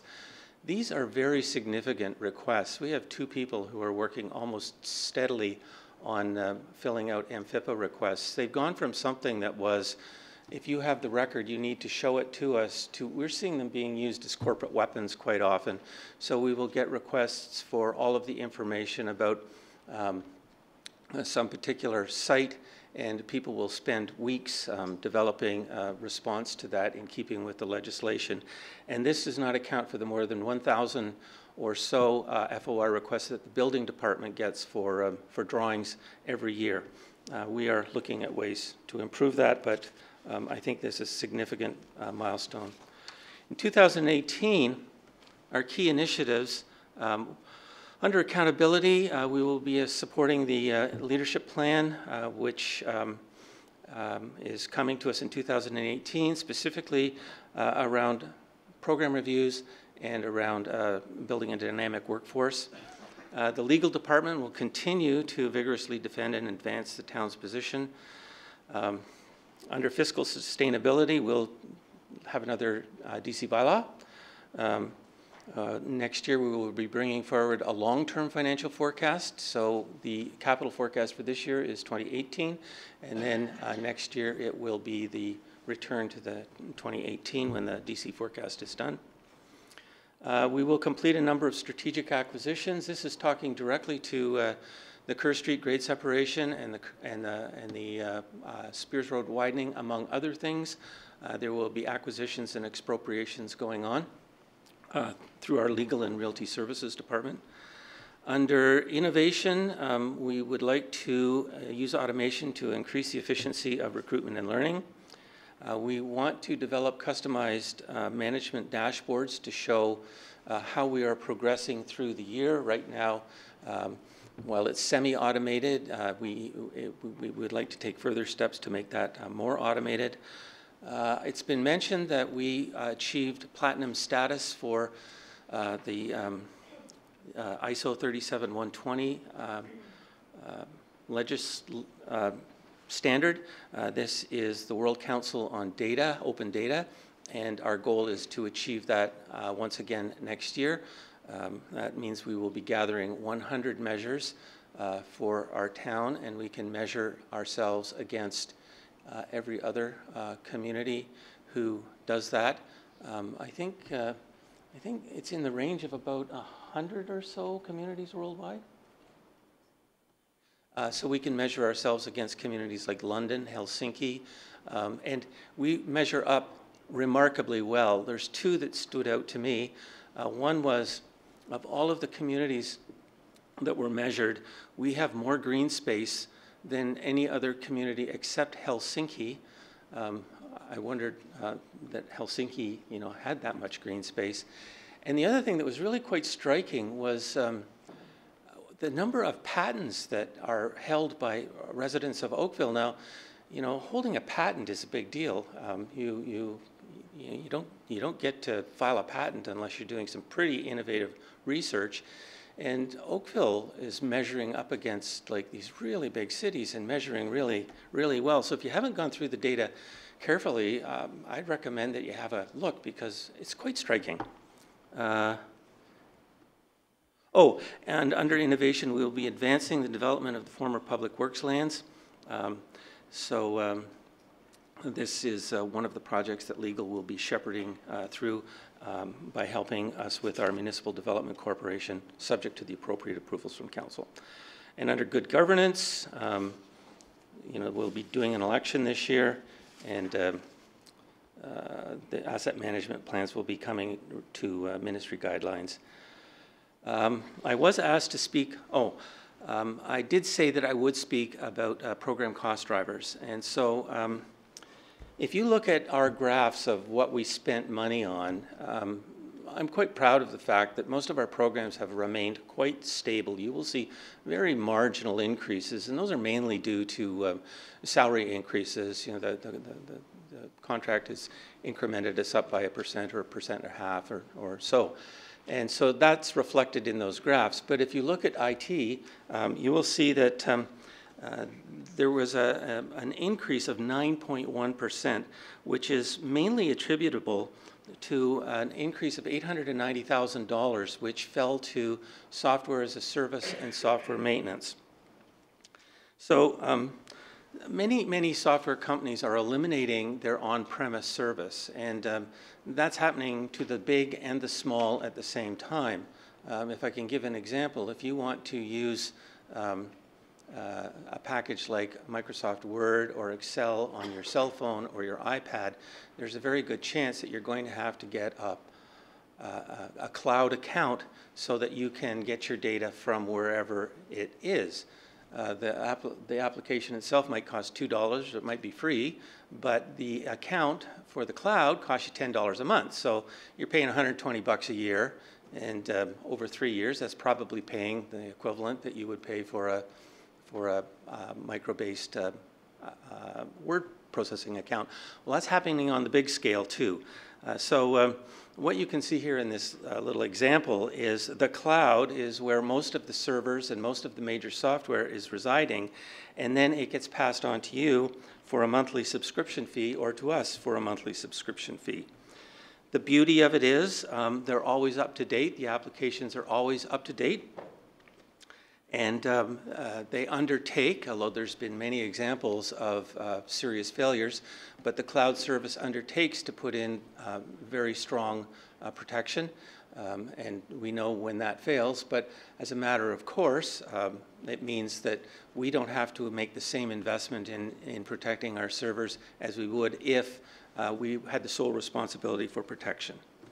And as I've said, although there are benefits, it's an expense, and it's not one we can easily get away from.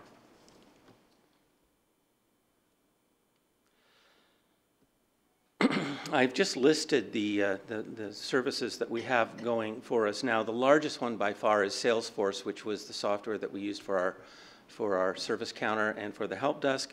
But you can see there are a number of others: Museum, Pre-Emergency, Diligent, which some of you are using for your iPads as a subscription, our recruitment management, our theater software.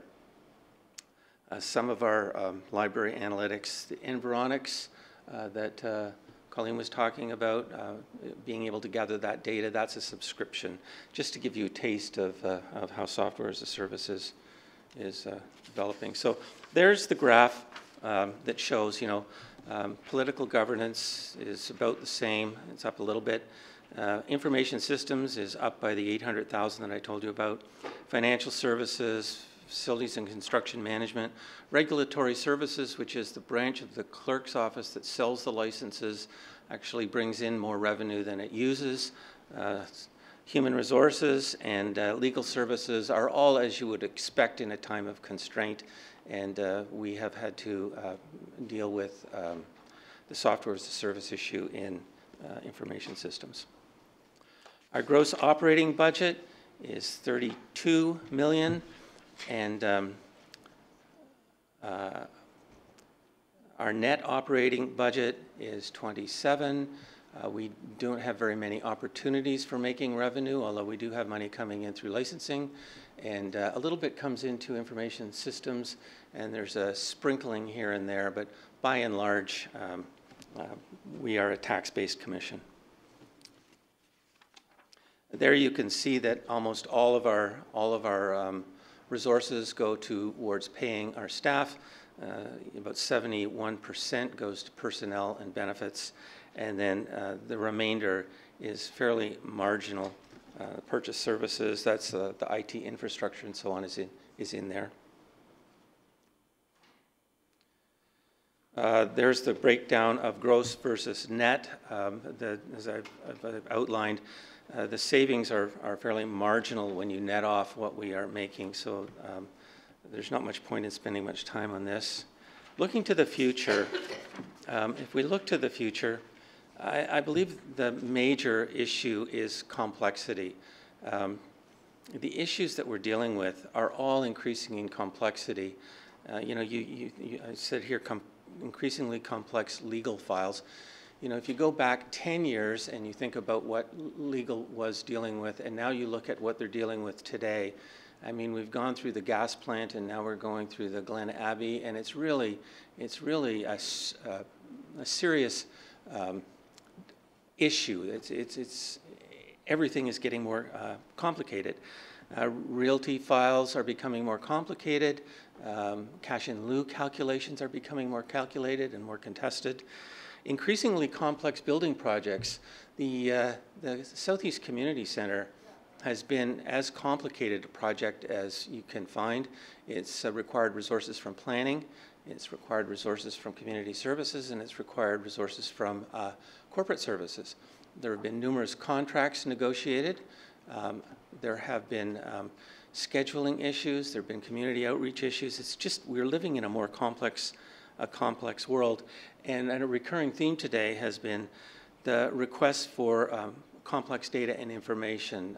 As the organization becomes a more data-based organization, in the back rooms, it means you have to provide more connections for people to connect the financial database to the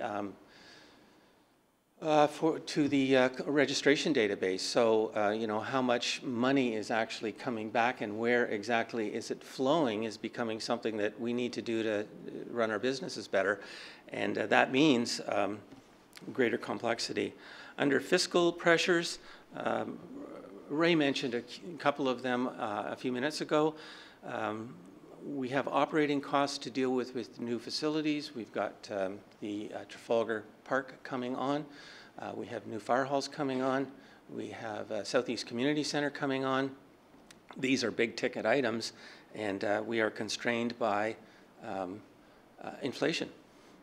We have a strategic asset management policy which is going to invite us to compare what we're spending on one asset to what we're spending on another asset. And it's going to ask us to do that comparison in a rational way. And I think that is going to be a challenging process as we move in that sort of direction of prioritizing across all of our resources. Service levels versus inflation. We all want to do the best. We all want to provide the best service that we can to our community, but you know, there has to be some limits imposed on that if we are going to stick within the guidelines of inflation. And asset management strategies, I've really already addressed that when I talked about strategic asset management policy. So that brings us to reports and referrals. On Monday night, I promised to bring back some information on the council chamber renovation. So I have 3 slides to deal with that. This slide is a slide that outlines 2 things. It outlines the area of slope in the chamber, and it outlines the areas where we are not in compliance with AODA legislation. So the room is not compliant with AODA legislation. The slope issue probably demands some special attention. There are 3 codes that deal with slopes. We have our own Oakville Universal Design Standard, which requires a 1 in 20 slope. We are not compelled by provincial law to follow our OUD guidelines. We try to at every turn. The AODA lists that you need a 1 in 20 slope for exterior ramps, but it's silent on interior ramps. And the Ontario Building Code recognizes a 1 in 12 slope is permissible under code. So you will see that, well, what it is a gray matter and a subject of considerable debate among people who have to deal with that legislation, and sometimes there are compromises. So you will see in the next slide a compromise, but I do want to call your attention to the red circles. The first one is this corridor where I'm standing is not AODA compliant. There's a stair here. You cannot get a wheelchair down that stair. If you go to the center aisle, there are 2 turning radiuses that are outlined there.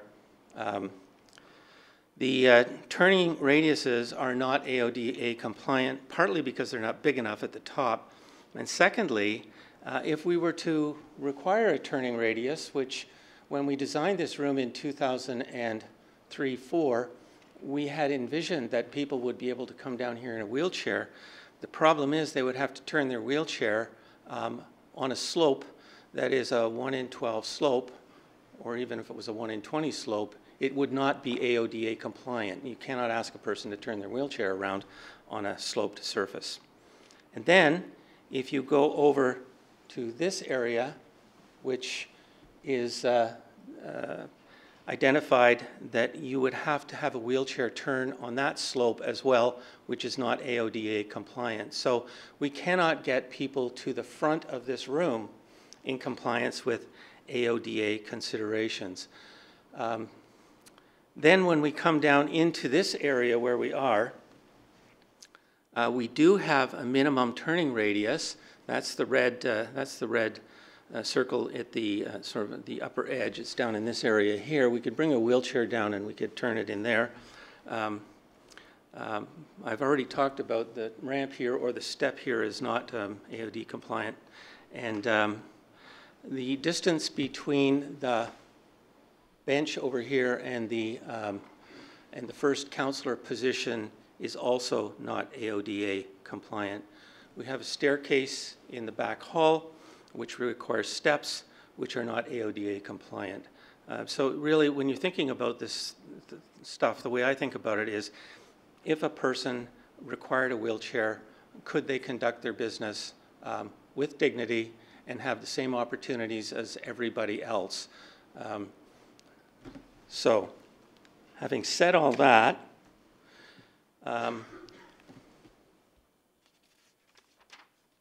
this is the compromise that we came up with for the council chambers in the previous design. In a few minutes, I'm going to show you a new design that over the last 2 days we've constructed due to the comments on the request for ward partners to be able to sit next to each other, and due to the observation that we were reducing the number of seating in the public galleries. So this was the plan that we had in place on Monday. And you can see that we are now reducing the size of the slope. So the slopes are still there. The slopes are code compliant, but we have brought the room into AODA compliance by moving the flat floor back so that when you come down to speak at the front of the room, you have a turning radius. A person in a wheelchair can turn after making their presentation and wheel their way upstairs as needed. There is an adequate turning radius at the top of the room, and we have a turning radius down here at the front of the room. We have removed the bench that the chairman of the budget committee, the step that the chairman of the budget committee is seated on, because that's not compliant. So that will be eliminated. So this area becomes compliant. We had made adjustments to put a replacement of this judge's dais so that it was a 1 in 12 slope, so that if people wanted entry or exit through this door or through that door, it would be available. The cost for that, for those, and this is very difficult, and it's a little bit elusive. So the cost, as best we could calculate them at the request of council on Monday night, is about $275,000 for AODA compliance. However, that's an estimate, and we've done our best to say what we think the real honest-to-goodness costs of AODA compliance are. But it's tied to so many different things. So, for example, the length of the benches have to change to make the side access points available for the width of a wheelchair. Should you claim every bench or not? Should we claim the entire floor or not? So we went through a very detailed analysis and came up with those things that we thought were specifically needed for AODA compliance.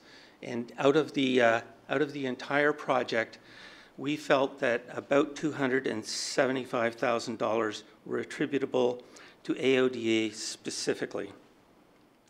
I would call your attention to the fact that we did not include any IT infrastructure in there.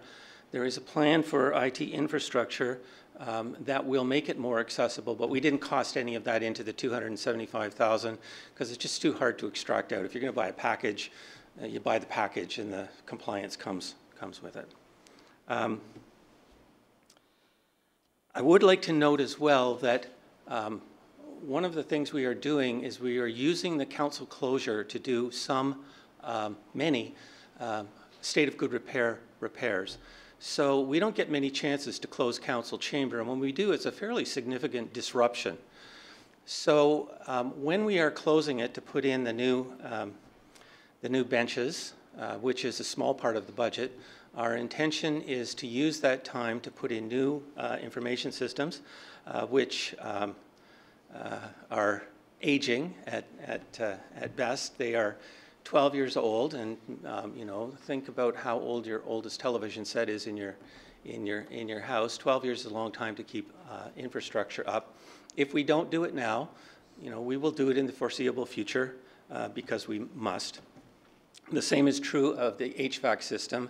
It's just an opportunity for us to put all of these elements together. So we're using the closing of the chamber as an advantage for us to carry out state of good repairs.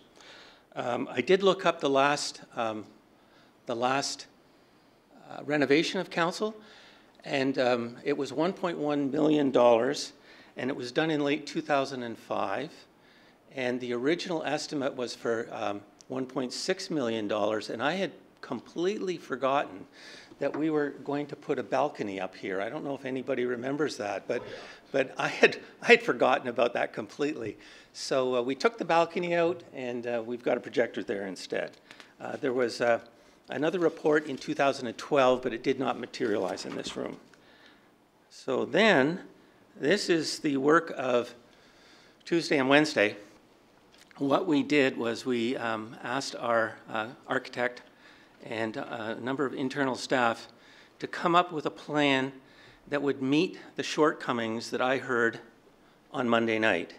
And they were made of two families. One was, how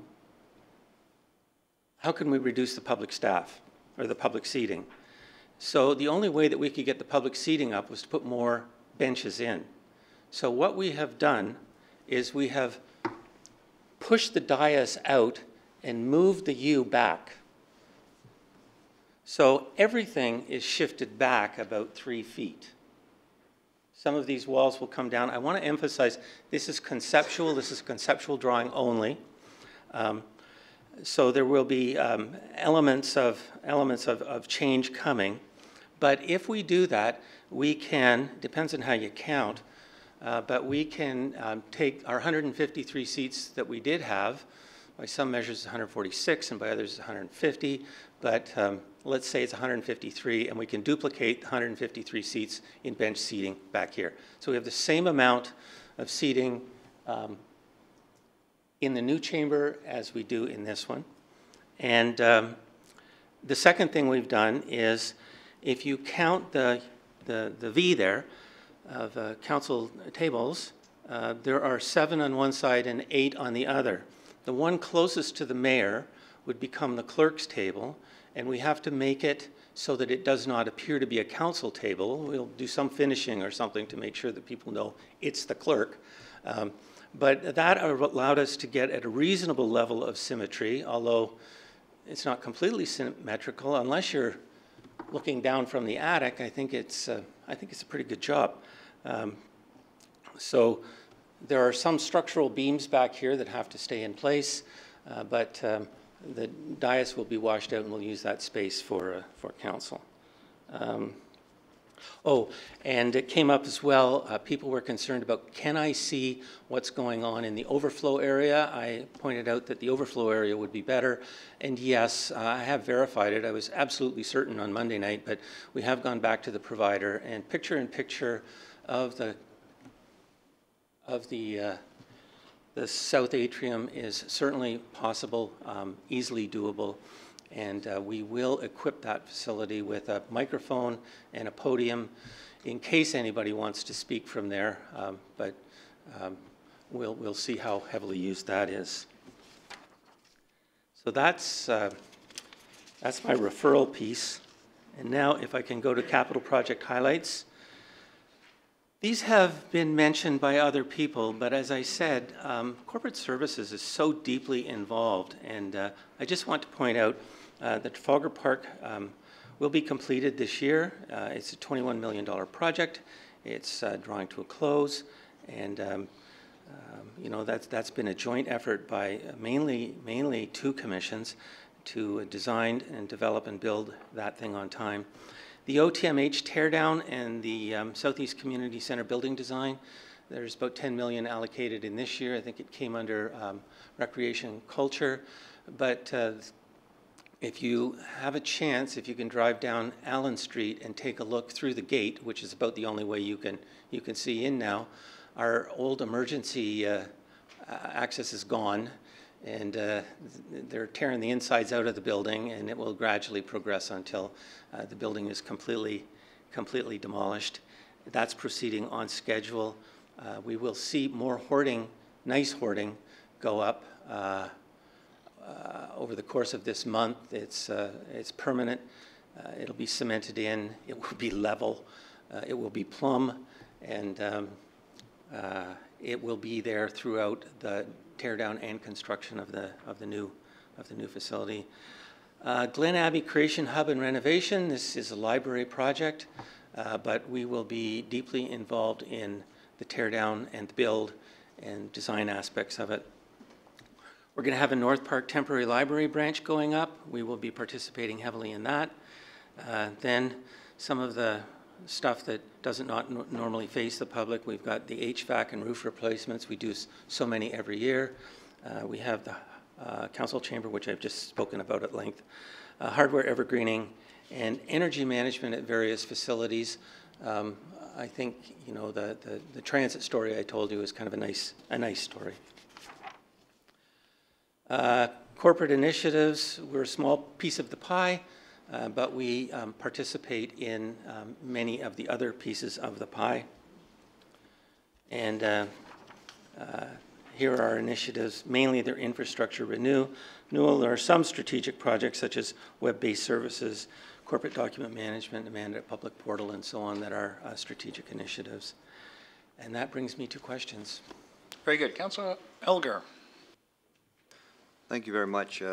Monday evening, I was pretty disappointed with what I heard about redoing the council chambers because I did remember a lot of work being done here, design and getting it implemented with the redesign of this council chamber in the 03 to 06 period. And I remember specifically about slopes and everything. And at the presentation on Monday, I heard the slopes were all completely wrong. So Tuesday, I took the time to get the building code, and I know you're aware of that. So I went, got the building code, got my tape measure, got a laser, I did the slope. And I was happy to see that what we put in back in 2003 was in fact totally compliant with the Accessible Ontario Disabilities Act, which was not in force until 2005. But we as a council we knew it was coming. And so it became compliant, which was then that was a bit of a shock. So I did talk to staff. I tried to get them that night, and I talked to them this morning, and that's when they told me, yes, you're absolutely correct. We are 100% compliant with the slope, except for the step right in front of us here, but there is a ramp in there, so it is compliant also. So the only problem then became up at the top. There's a couple of locations where we want to put in two accessible wheelchair places, and also down here at the speaker podium. And you can see to my right of the speaker podium, where nobody ever sits, where David Lee sits from the Oakville Beaver, that could be easily modified. And it was very concerned that we are looking at leveling the floor, which we don't really need to do at all, taking all of the benches out and redoing them when it's so easy to saw off a couple of benches and let the two spaces up at the top and down at the bottom also. And we could also get counselors to come down the middle aisle if they're wheelchair, because that was a big thing about it could be a counselor in a wheelchair, which is quite possible. And so I really have great, and then yesterday I get a call from, not one, but a few, because it was in the Oakville Beaver, saying, what are you wasting money on in big time right now, when in fact, apparently, the long-term plan is to redesign Cross Avenue, and they're saying it has the plans for a new town hall down in that area off Trafalgar. So, like, I'm getting calls on that, saying, why are you wasting all the money? And I'm having trouble explaining to the residents why we would be spending, and as you said, 2.2 million, and I think it's 2,065,000 or something, but the other $250,000 is for a new projection system in the south atrium. Then I get another call saying, well, we have events in the south atrium, so you're going to put in permanent bench seating. We won't be able to get, for certain events, won't be able to get tables everywhere. I guess I go back to asking staff to make it compliant for turning radiuses, which to me is very simple. A skill saw could fix that very fast. And seeing what we can do to minimize the amount of money we as a council spend, which is not our money, it's the public's money we're spending. So I'm hoping that we can come up with something much more reasonable and still make it totally accessible Ontario Disability Act compliant going forward for whatever term we remain here. You've raised a number of issues. I'll try to deal with them. First of all, the room is not AODA compliant. There's a stair here that makes problems for us. There's a stair here. There's a stair there. If you put more benches in, there's no accessibility to behind the benches. The room is not AODA compliant. The slopes, in absence of AODA, we revert to the building code. So our universal design standard says 1 in 20. I believe that the AODA being silent was not intentional. They've named 1 in 20 on the outside. They forgot to name it on the inside, or maybe it was intentional. The building code says 1 in 12, so we are compliant with the building code on that slope. But the room is not AODA compliant. And the non-compliance is not because of the slope, it's because of other things, mainly cement ledges and so on. And we have to be able to put in a new bench here and a new bench there, or maybe 2 benches on one side, which is a significant issue. The scheduling for the demolition of this building, I think it's quite interesting. If you were to draw a bullseye on the top of the building, we couldn't have the road directed through it more perfectly, but that's not likely to happen for 25 years, which is a long time. We do have to run council meetings in the long haul, and it is very conceivable that we will have people who need AODA accessible meeting space and presentation space. The cost of the room, as I've tried to outline, is not just to put 2 more benches in. If you look at the budget for the millwork, it's around about $30,000 or $40,000 for the millwork. The millwork is not the big deal. We are using the closing of the facility to do upkeep of the room. So at some point in the very foreseeable future, the software and the hardware that you're using on these systems is going to have to be removed and replaced. That was not a plot on Monday night when the microphones weren't working very well. People are doing handsprings behind the scenes to keep them going, keep them balanced. We have people coming in regularly to try and balance them. The streaming, the closed captioning and so on is all up for repair. So what better time to fix the IT infrastructure than while the room is out of commission? The same is true for HVAC and other considerations. It is an opportunity for us to do state of good repair maintenance to this room. If people think that the only thing that's getting done with that price is we're putting 2 new benches in, then they're oversimplifying. There's $500,000 or so of information systems infrastructure. There's a couple $100,000 of HVAC, and there are some other activities that are going on. So I think I've responded to most of your points. Well, on the question of millwork, I find that interesting because Monday night you said it was 204,000 for millwork. I had grouped all of those estimates together to try and simplify things for council. And as I said, it's all quite integrated, but the actual purchase of these desks here is about $30,000. So, in fairness, we could in fact add 2 seats, one there and one over there, but then the mayor would have to be up top, correct? Inaccessibly.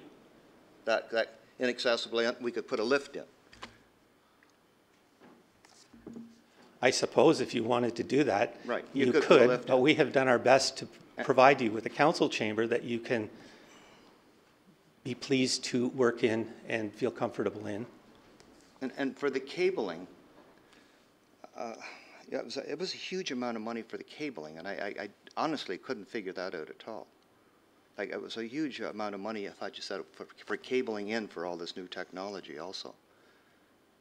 And I guess I worked for Bell Canada for 30 years, and I know a little bit about cabling, and I know how you can do saw cuts in concrete and put conduits in and run an awful lot of cables into switching centers. So, like, I just think this is a Cadillac, and I don't think we need it, and I don't think the residents want it, but I guess we'll find out later. But I think that this is really the Cadillac that we as a council, personally myself, I don't want it.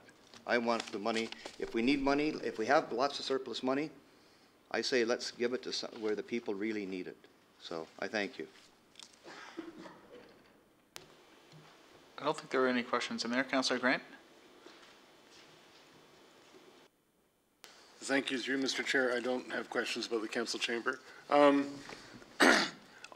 Tuesday, we talked a bit about budget pressures, and brought up was the minimum wage increase. I was hoping we'd cover a bit of that today, but we didn't get a chance to. I guess the question I have is, there was a discussion at the time on Tuesday on how some of the part-time people, some of the lower wage people would possibly lose their jobs, or that we wouldn't be hiring more. And I have a concern if we're going to be doing something along those lines. I mean, a lot of those jobs are young people, and it's not just a job, I find, but it's actually a good educational experience for a lot of the youth leaders that we've got in the community. It's a good first job for these people to kind of get on a path to really make something better themselves and lead. So I'm just wondering if we could have a bit of a conversation about that, if we're going to be losing any jobs to, say, technology. Well, I may have to ask our Director of HR to come down if I blow it, but our philosophy is not to lay off to compensate for the minimum wage increase. We did a considerable amount of work to look at our part-time grids. I think the original cost that we estimated if we shifted everything up was about 1.4 million. That deals with all of the compression issues and so on that have come up. We restructured the grid and reduced that to 1.1 million. But our intention was to hire we are not going to use reductions in student help to offset that at this point. Having said that, we are going to be looking at all of our programs to see if there are better ways to do them, but it will not be as a consequence of the wage reduction. We have adjusted, I think the people in recreation and culture who are the hardest hit have done some fee adjustments to try and compensate for that. And parks have another large cohort of students. We are actually quite lucky in that the only part of our organization that is touched by the minimum wage is our student population, which is fairly contained. You know, everybody else is making more than the minimum wage. So I just want to reiterate, that was not our intention, was to reduce staff to accommodate that. We're looking for other ways. Okay, excellent. And so nobody's being replaced by technology. On the bright side of technology then, perhaps, when we're talking about some of these programs some of the software as a service programs, is there any way that we're recovering costs or could recover costs in the future? Now, I'm thinking specifically of Diligent, where possibly in the future we would not have to print reams of these. We could actually have this electronic document. Is there any kind of other savings that we can see from using these services? I think we are slowly whittling away at the paper battle. I found over the years it's much easier to put something new in place than to take away something old. And the battle to get rid of paper is going to be a very long one, but we are engaged. I think there are substantial efficiencies to the further automation of things. I've been a very heavy, diligent user since it came out. I just make it my business to embrace it. And now, if I want to search for something, I go into Diligent and I use the search tool, and it's all right there, and I can find it really easily. And that probably saves me more in time than I could ever hope to achieve in paper savings. The same is true of the electronic data management that I was telling you about. We're gradually moving our files. So you used to have a P drive, a personal drive, and you would store everything there, and you would have a file name.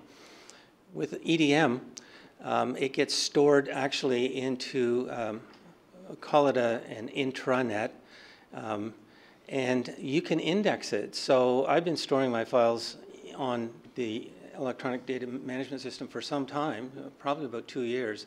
So if I want to see all of the licenses that I've participated in, I can call up all licenses, or anything to do with Lynbrook School, which comes up from time to time. So I can get all of the files tagged Lynbrook. And once again, that's making me more efficient in my data. And I think that's what the promise is.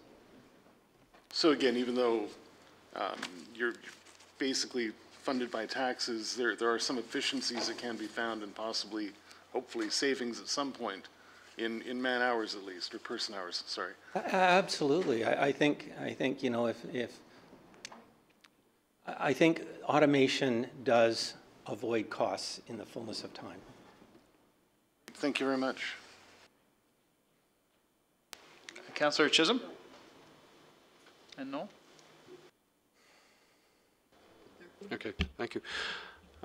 This has been the HR. Just a question, and just for clarity for this. In your net program budget change, you're decreasing by $379,000 due to positions, movements of one advisory manager and 2 HR consultants into a reorganization to advisory services. Is this upcoming? Is this a new department or a unit? No, we've completed that. So HR has reorganized itself, and the framework for reorganization was as limited new resources as possible. So some positions were left vacant, and we replaced them with a new manager of client services, and she is in place and has been working now. We did the same thing in information systems. We had very large spans of control. We wanted to get a supervisory level in, so we used the resources that we had to reorganize and do that. Thank you. Councillor Knoll? Thank you, Mr. Chair. Very, very quick question. I just noted, as Councillor Duddick did beside me, the council chambers renovation budget seemed to have gone down in the slide presentation from the original one. Can you explain the difference? Yes. The budget that you're seeing is about 1.9 million. I think that's what it's rounded off to. That is the budget for the state of good repair and AODA issues that I have been talking about. In our Monday night, I wanted council to see a picture of what the entire costs were. So I had included our design costs, which is the architect that was helping us with the new design, and I had included the projector costs for the new atrium, because I thought, you want to see the whole ball of wax. So that accounts for the difference between the 2.25 I think I was talking about on Monday and the 1.9 that you're getting today. Thank you. Councillor Listrina? Just a quick follow-up on the HR question here. Back to the KPIs. Number 5, claims settled prior to grievance arbitration. There was a significant drop there. Is this a blip, or are you anticipating that kind of number down the road? Oh, that's in their particular KPI? Would you mind just telling me what it said again? Number 5, KPI under Human Resources, claims settled prior to grievance arbitration. The change from the last 2 years to 2017?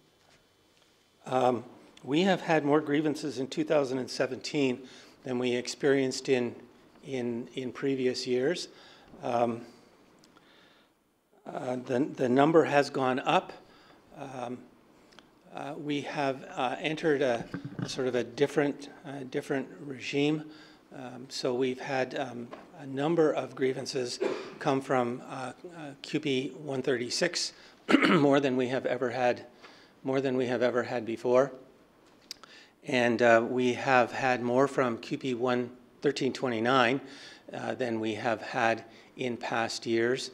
I think part of the reason is the organization is changing, and as a result, we're getting grievances from the union that we did not receive in past years. I hope it's a blip. We've been working hard to try and make it a blip, but it may be the state of things to come. We may have a greater degree of labor unrest than we are used to. Others? Okay, can I ask you, let's go back to our favorite topic of the day, council chambers.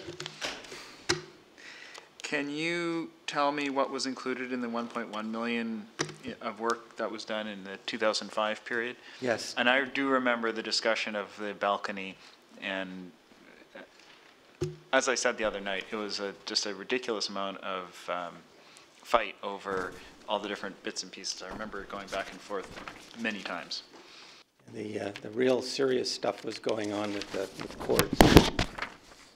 So in 2005, we spent $350,000 on construction, demolition, furniture, and equipment. We spent $300,000 on IT and AV, audiovisual equipment. We spent $70,000 on millwork. We spent $180,000 on design costs, soft costs, and miscellaneous costs. And we spent, there was $200,000 in contingency. Without going back and checking the accounts, I can't tell how much of the contingency we spent, but usually you spend most of it. So that accounts for the $1.1 million. And the cost of the balcony was $500,000. Mr. Green, did you have something to add there? Perhaps, Mr. Chair, if the committee would indulge me, I just want to make a few comments on the council chamber. I feel somewhat compelled to make a few comments. And first of all, certainly if council wants to reduce the scope, that is something that can be accommodated. On the same token, you know, we've labeled it all under council chambers. Perhaps that's unfortunate because it is state of good repair. It is technology. So, I mean, when I look at here, the project could be reduced, but I think some of the things that have to be done, like why would you renovate or why would you do any changes in here without doing the HVAC system? It's an old, remember, much of that dates back over 30 years old, that equipment up there.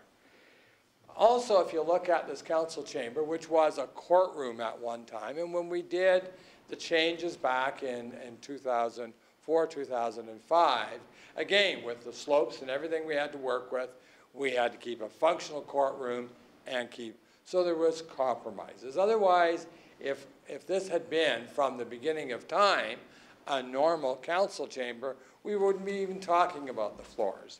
And while, you know, you could chop the ends off benches to make it, to improve the compliance, remember, AODA standards are a minimum standard. They're not necessarily what one should do to accommodate people. And I think that's something you really need to recognize.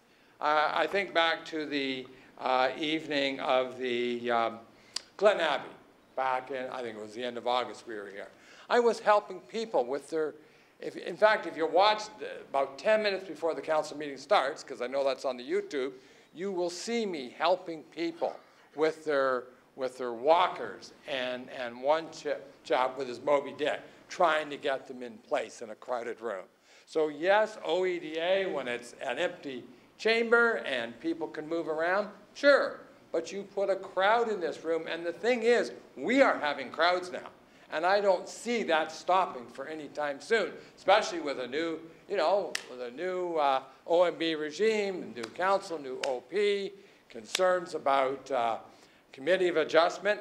We will pack this council chamber. I have no doubts about that. You're putting a council chamber that's going to be here for 15, perhaps 20 years. I look at the Toronto Star today, and if I was going to be outraged as a taxpayer, I would be outraged with the federal government that's spending $5.6 million on an outdoor ice rink that's going to last for 26 days. So 2.2 million or 2 million, whichever it is, Gord, you're getting state of good repair. You're going to put some comfort in here for the people that will be coming in this council chamber. So what do the public get?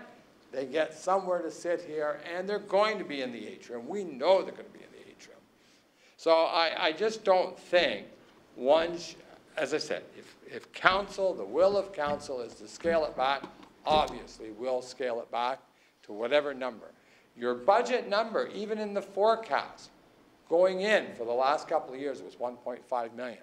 So yes, it's up to 2 million because we're getting into the final estimates. But this is not new. It includes state of good repair, it includes energy efficiency, it includes AODA, technology upgrades, and public convenience. I think you have to look at all of those as what you're getting for that $2 million. So, again, if that is not seen to be worth it, then we can scale it back. But I don't think you should minimize what is being provided in that estimate.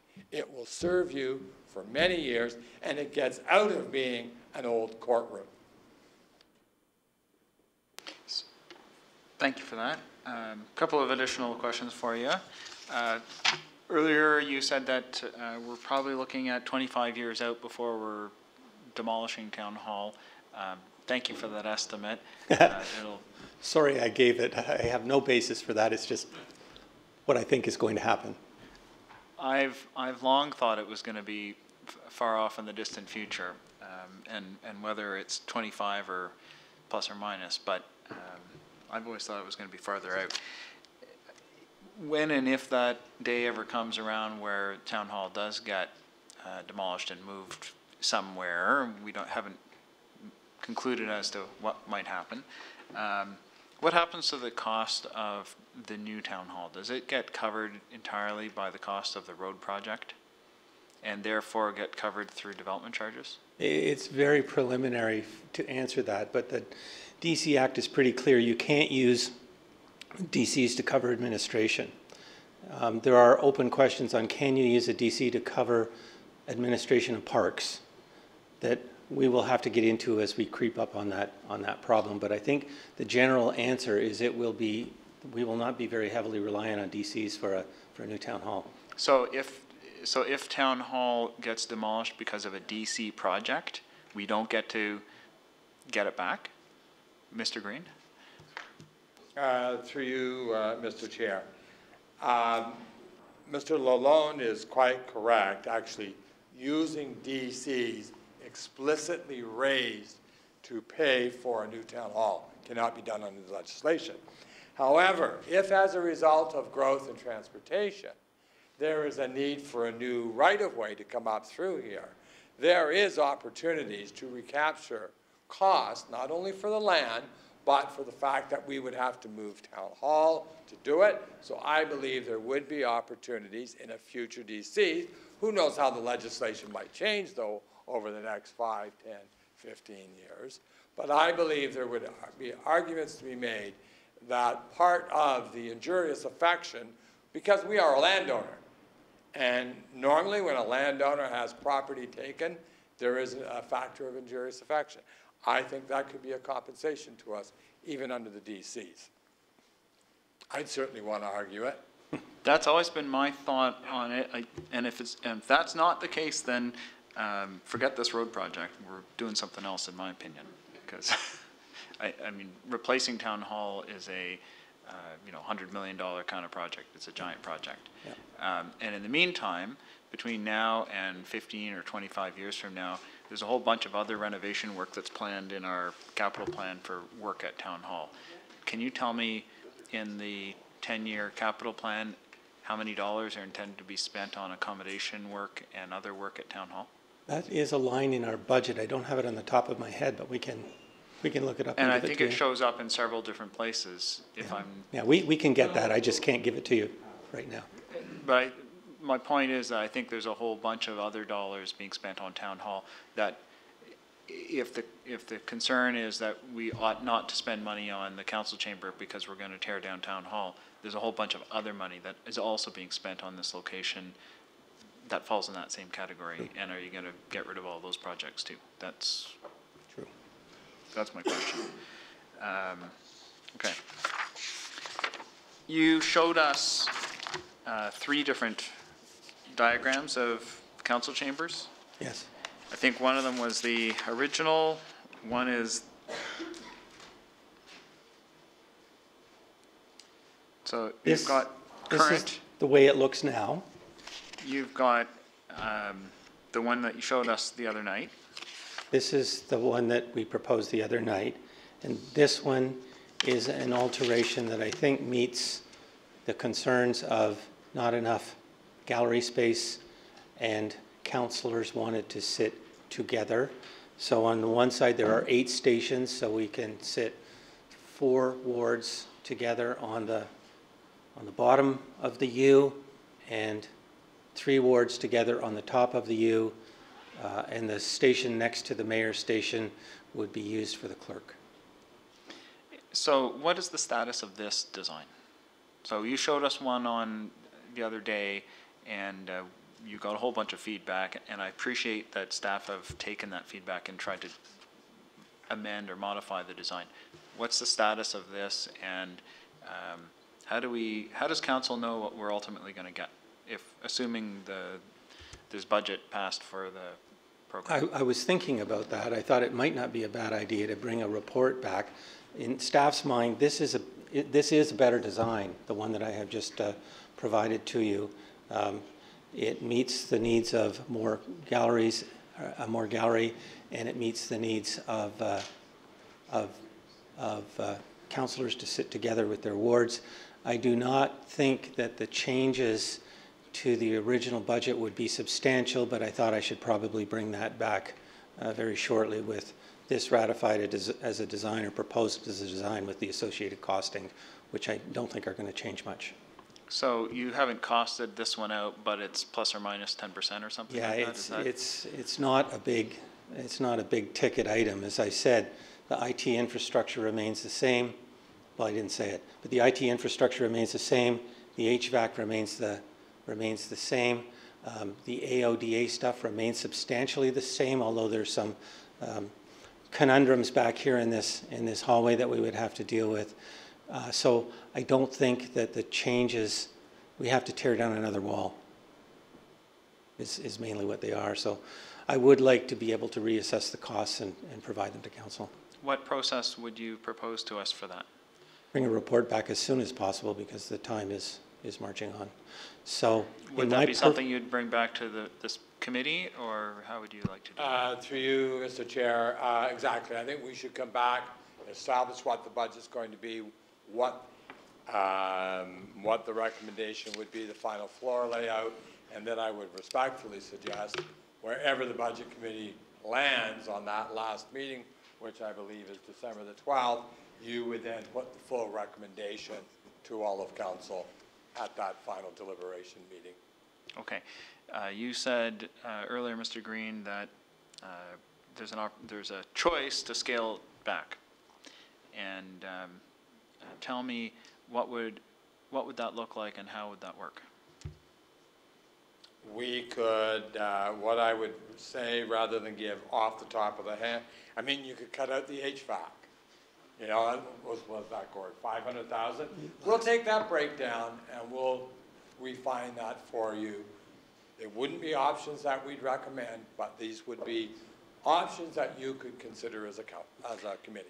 Okay, so if at the end of today, we're going to refer a whole bunch of things back to staff for further information, if we added one that said something like to provide further information on the council chamber renovation project, including a variety of options for reduced costs, you'd come back with Yes. This version plus some other stuff. Yes. Okay. Thank you. Councillor Grant? If we can add to that, my concern with having an a la carte menu, as it were, is that some things might affect different things. So if we could talk about how they're sort of holistically arranged, for instance, if we cut down HVAC, that might cause problems for the overheating of the electronic systems. And I think the electronics are important because, full disclosure, my daughter watches our council meetings on YouTube. And so I know a lot of people do that. And right now, you're right, the closed captioning doesn't quite catch up to what's going on. So I would hate for us to sort of skimp on the closed captioning, skimp on any of the electronics because we don't have the HVAC system, because we decided we didn't want that on our a la carte menu. Through you, Mr. Chair, I can assure you that we would not bring back options where excluding this was at the expense and not disclosing that. So what we bring you back will be quite fulsome. I have Mayor Burton, and then I've got Councillor Elker again. On the exclusion of HVAC, I have to remind the committee and the members of council who are here that excluding fixing the HVAC will allow you to continue to complain during winter when the noise of the fans drowns you out and you complain about being cold. So,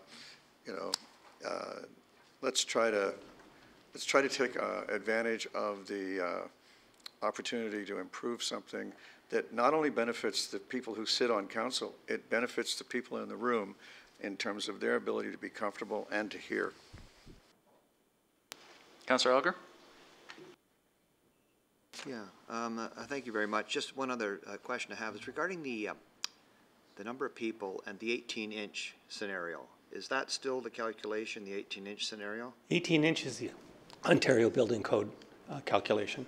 We got problems. I measured the 3 firefighters that are with us today, and we're going to have to cut 24 inches off between the 3 of them. They're in trouble. It's like you're it's not. It may be the minimum code, but it's not going to work anywhere I can find out. And now also on project number 421-01701, Town Hall Major Accommodation Needs, $1,161,000 in 2019. Can we get the breakdown of what that is, if you wouldn't mind, too? Absolutely. I'd appreciate that. So, okay, I thank you. Mayor Burton, I think you wanted to add on to this particular point, then I will come over to Councillor Chisholm. I'd like to understand if the 153 seats existing and the 153 seats proposed are both based on 18 inches, and I'm seeing nods of yes. So do I conclude correctly that no matter how you measure it, the number of people accommodated, the space to accommodate people remains the same? Yes. Good enough for me, thanks. Councillor Chisholm? This revitalization of the court chambers, if we weren't having the added ward, would we be undertaking this major renovation? We certainly would. We would probably spread it over some time. We have to replace HVAC. It's at end of life. We also have to replace the IT infrastructure. It too is at end of life. And we will be doing, we have an ongoing problem of AODA audits. And as I said, this room would not come up compliant. And when we do the audit, we would have to do the AODA repairs. This opportunity to close the council chamber has precipitated us putting them all together. So it would be safe to say the trigger for this was the addition to the Ward 7 to make this happen. Yes. Our CAO, Ray Green, articulated very well, and I thank him for that articulation. But what my concern is this, that when we look at this in our residents and our public view, is saying for whatever the cost of $2.2 million, that it's going to relate back to 2 seats of the Ward 7. That's a concern of mine. My understanding when we got into this, that was the trigger. That's what the design was supposed to encompass the 2 seats for Ward 7. Now it's a bigger. So the messaging has to be recalibrated with respect to this totally. So that we're not on the shoulders of a new ward for 2.2 million. I'll just leave it as that. Thank you. Thank you. Councillor Dudek? Thank you, and thank you for the presentation. I wonder, CAO Green, you had mentioned you'll bring back a fulsome report. I wonder if, similar to any of us, when we're sort of balancing whether or not we purchase something versus the repair costs, can you give us some sort of ballpark figure in terms of what the cost we'd be looking at repairing either the HVAC or the audio system? You know, I'm just thinking if it's piecemeal, similar to what Commissioner Lalonde said, you sort of balance out, okay, are we throwing good money after bad? And should we look at biting the bullet and doing something sooner rather than later? I would hope that the factual information we give you in the report would lead you to a conclusion that you're comfortable with. And that's perhaps the best way I can put that. And if it leads you to the full project at 2.2 because you see the benefit, we have to change the narrative. I fully agree with that. That's why I was acknowledging. Perhaps when we put it all under that big umbrella, which seemed very simple to staff in a one-line budget, it worked. Hindsight's always a wonderful teacher. On the same token, if we broke it up into multiple, people would be saying, well, you're not being open and transparent. So in the interest of open and transparent, we just talked about this room. And if council lands at believing less money should be spent, I would want you to have the facts that get you to that conclusion that you would be comfortable with. Because at the end of the day, it is a decision of all of council. Any further? Sorry, any further? Okay, then thank you very much. I think we have dealt with that. Is there any other information that needs to be provided, Mr. Green or Ms. Sully? No? All right, then I just want to ask. Well, we have made extensive notes for things to come back. Yeah, and I have as well, and I'm going to propose something to the committee to help us move along. But before I do that, I just want to check. Councillor Elgar, you named a project code. Was it 42101-701? Yes. The Town Hall Major Accommodation Needs item? Thank you. It was about for 2019, the money for that. The one going for, so you want a multi-year, not just the current year. Okay. Very good.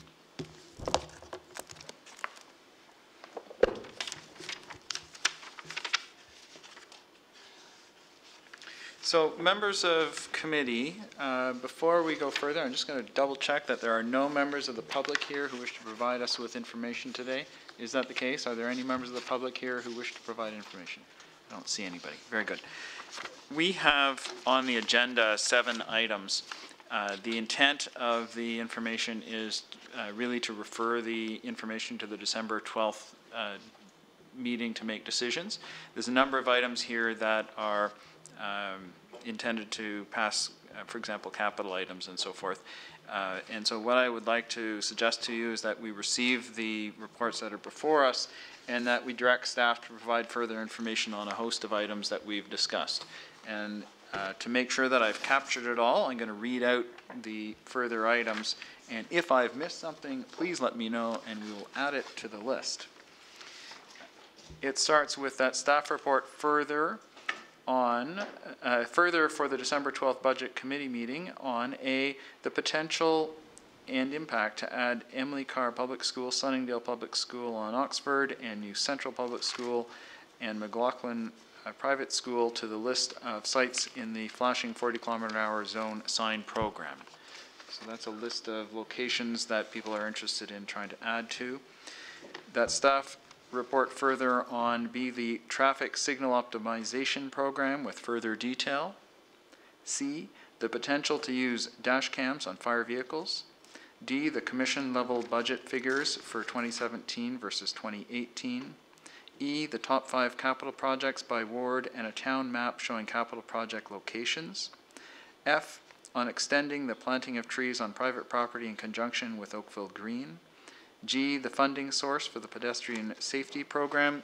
And for those who are interested, that relates to item number 7, where the funding source isn't named in the staff report or in the staff recommendation. H, an updated list of priority shovel-ready projects for federal and provincial funding opportunities. That's something I spoke about the other day. I, the addition of a bocce court at Glenashan Park, also something I mentioned the other day. J, on gapped positions throughout the organization, and that's something that Councillor Chisholm spoke about the other day and was looking for information to show which departments have those positions and how they're being managed. K, further information on the council chamber project, including options for reduced costs. And I'm going to add now last item, which is information regarding project code 721-01701 over multiple years. Is there anything else that needs to be added to this list? Is it exhaustive enough? Okay. Then what I'd like to do then is have a motion to receive the presentations from the commissioners and the Recreation and Culture 2018 budget report from the Recreation and Culture Department be received, that the other items be referred to the December 12th the December 12th Budget Committee meeting, and that the information being requested as per my reading out be passed.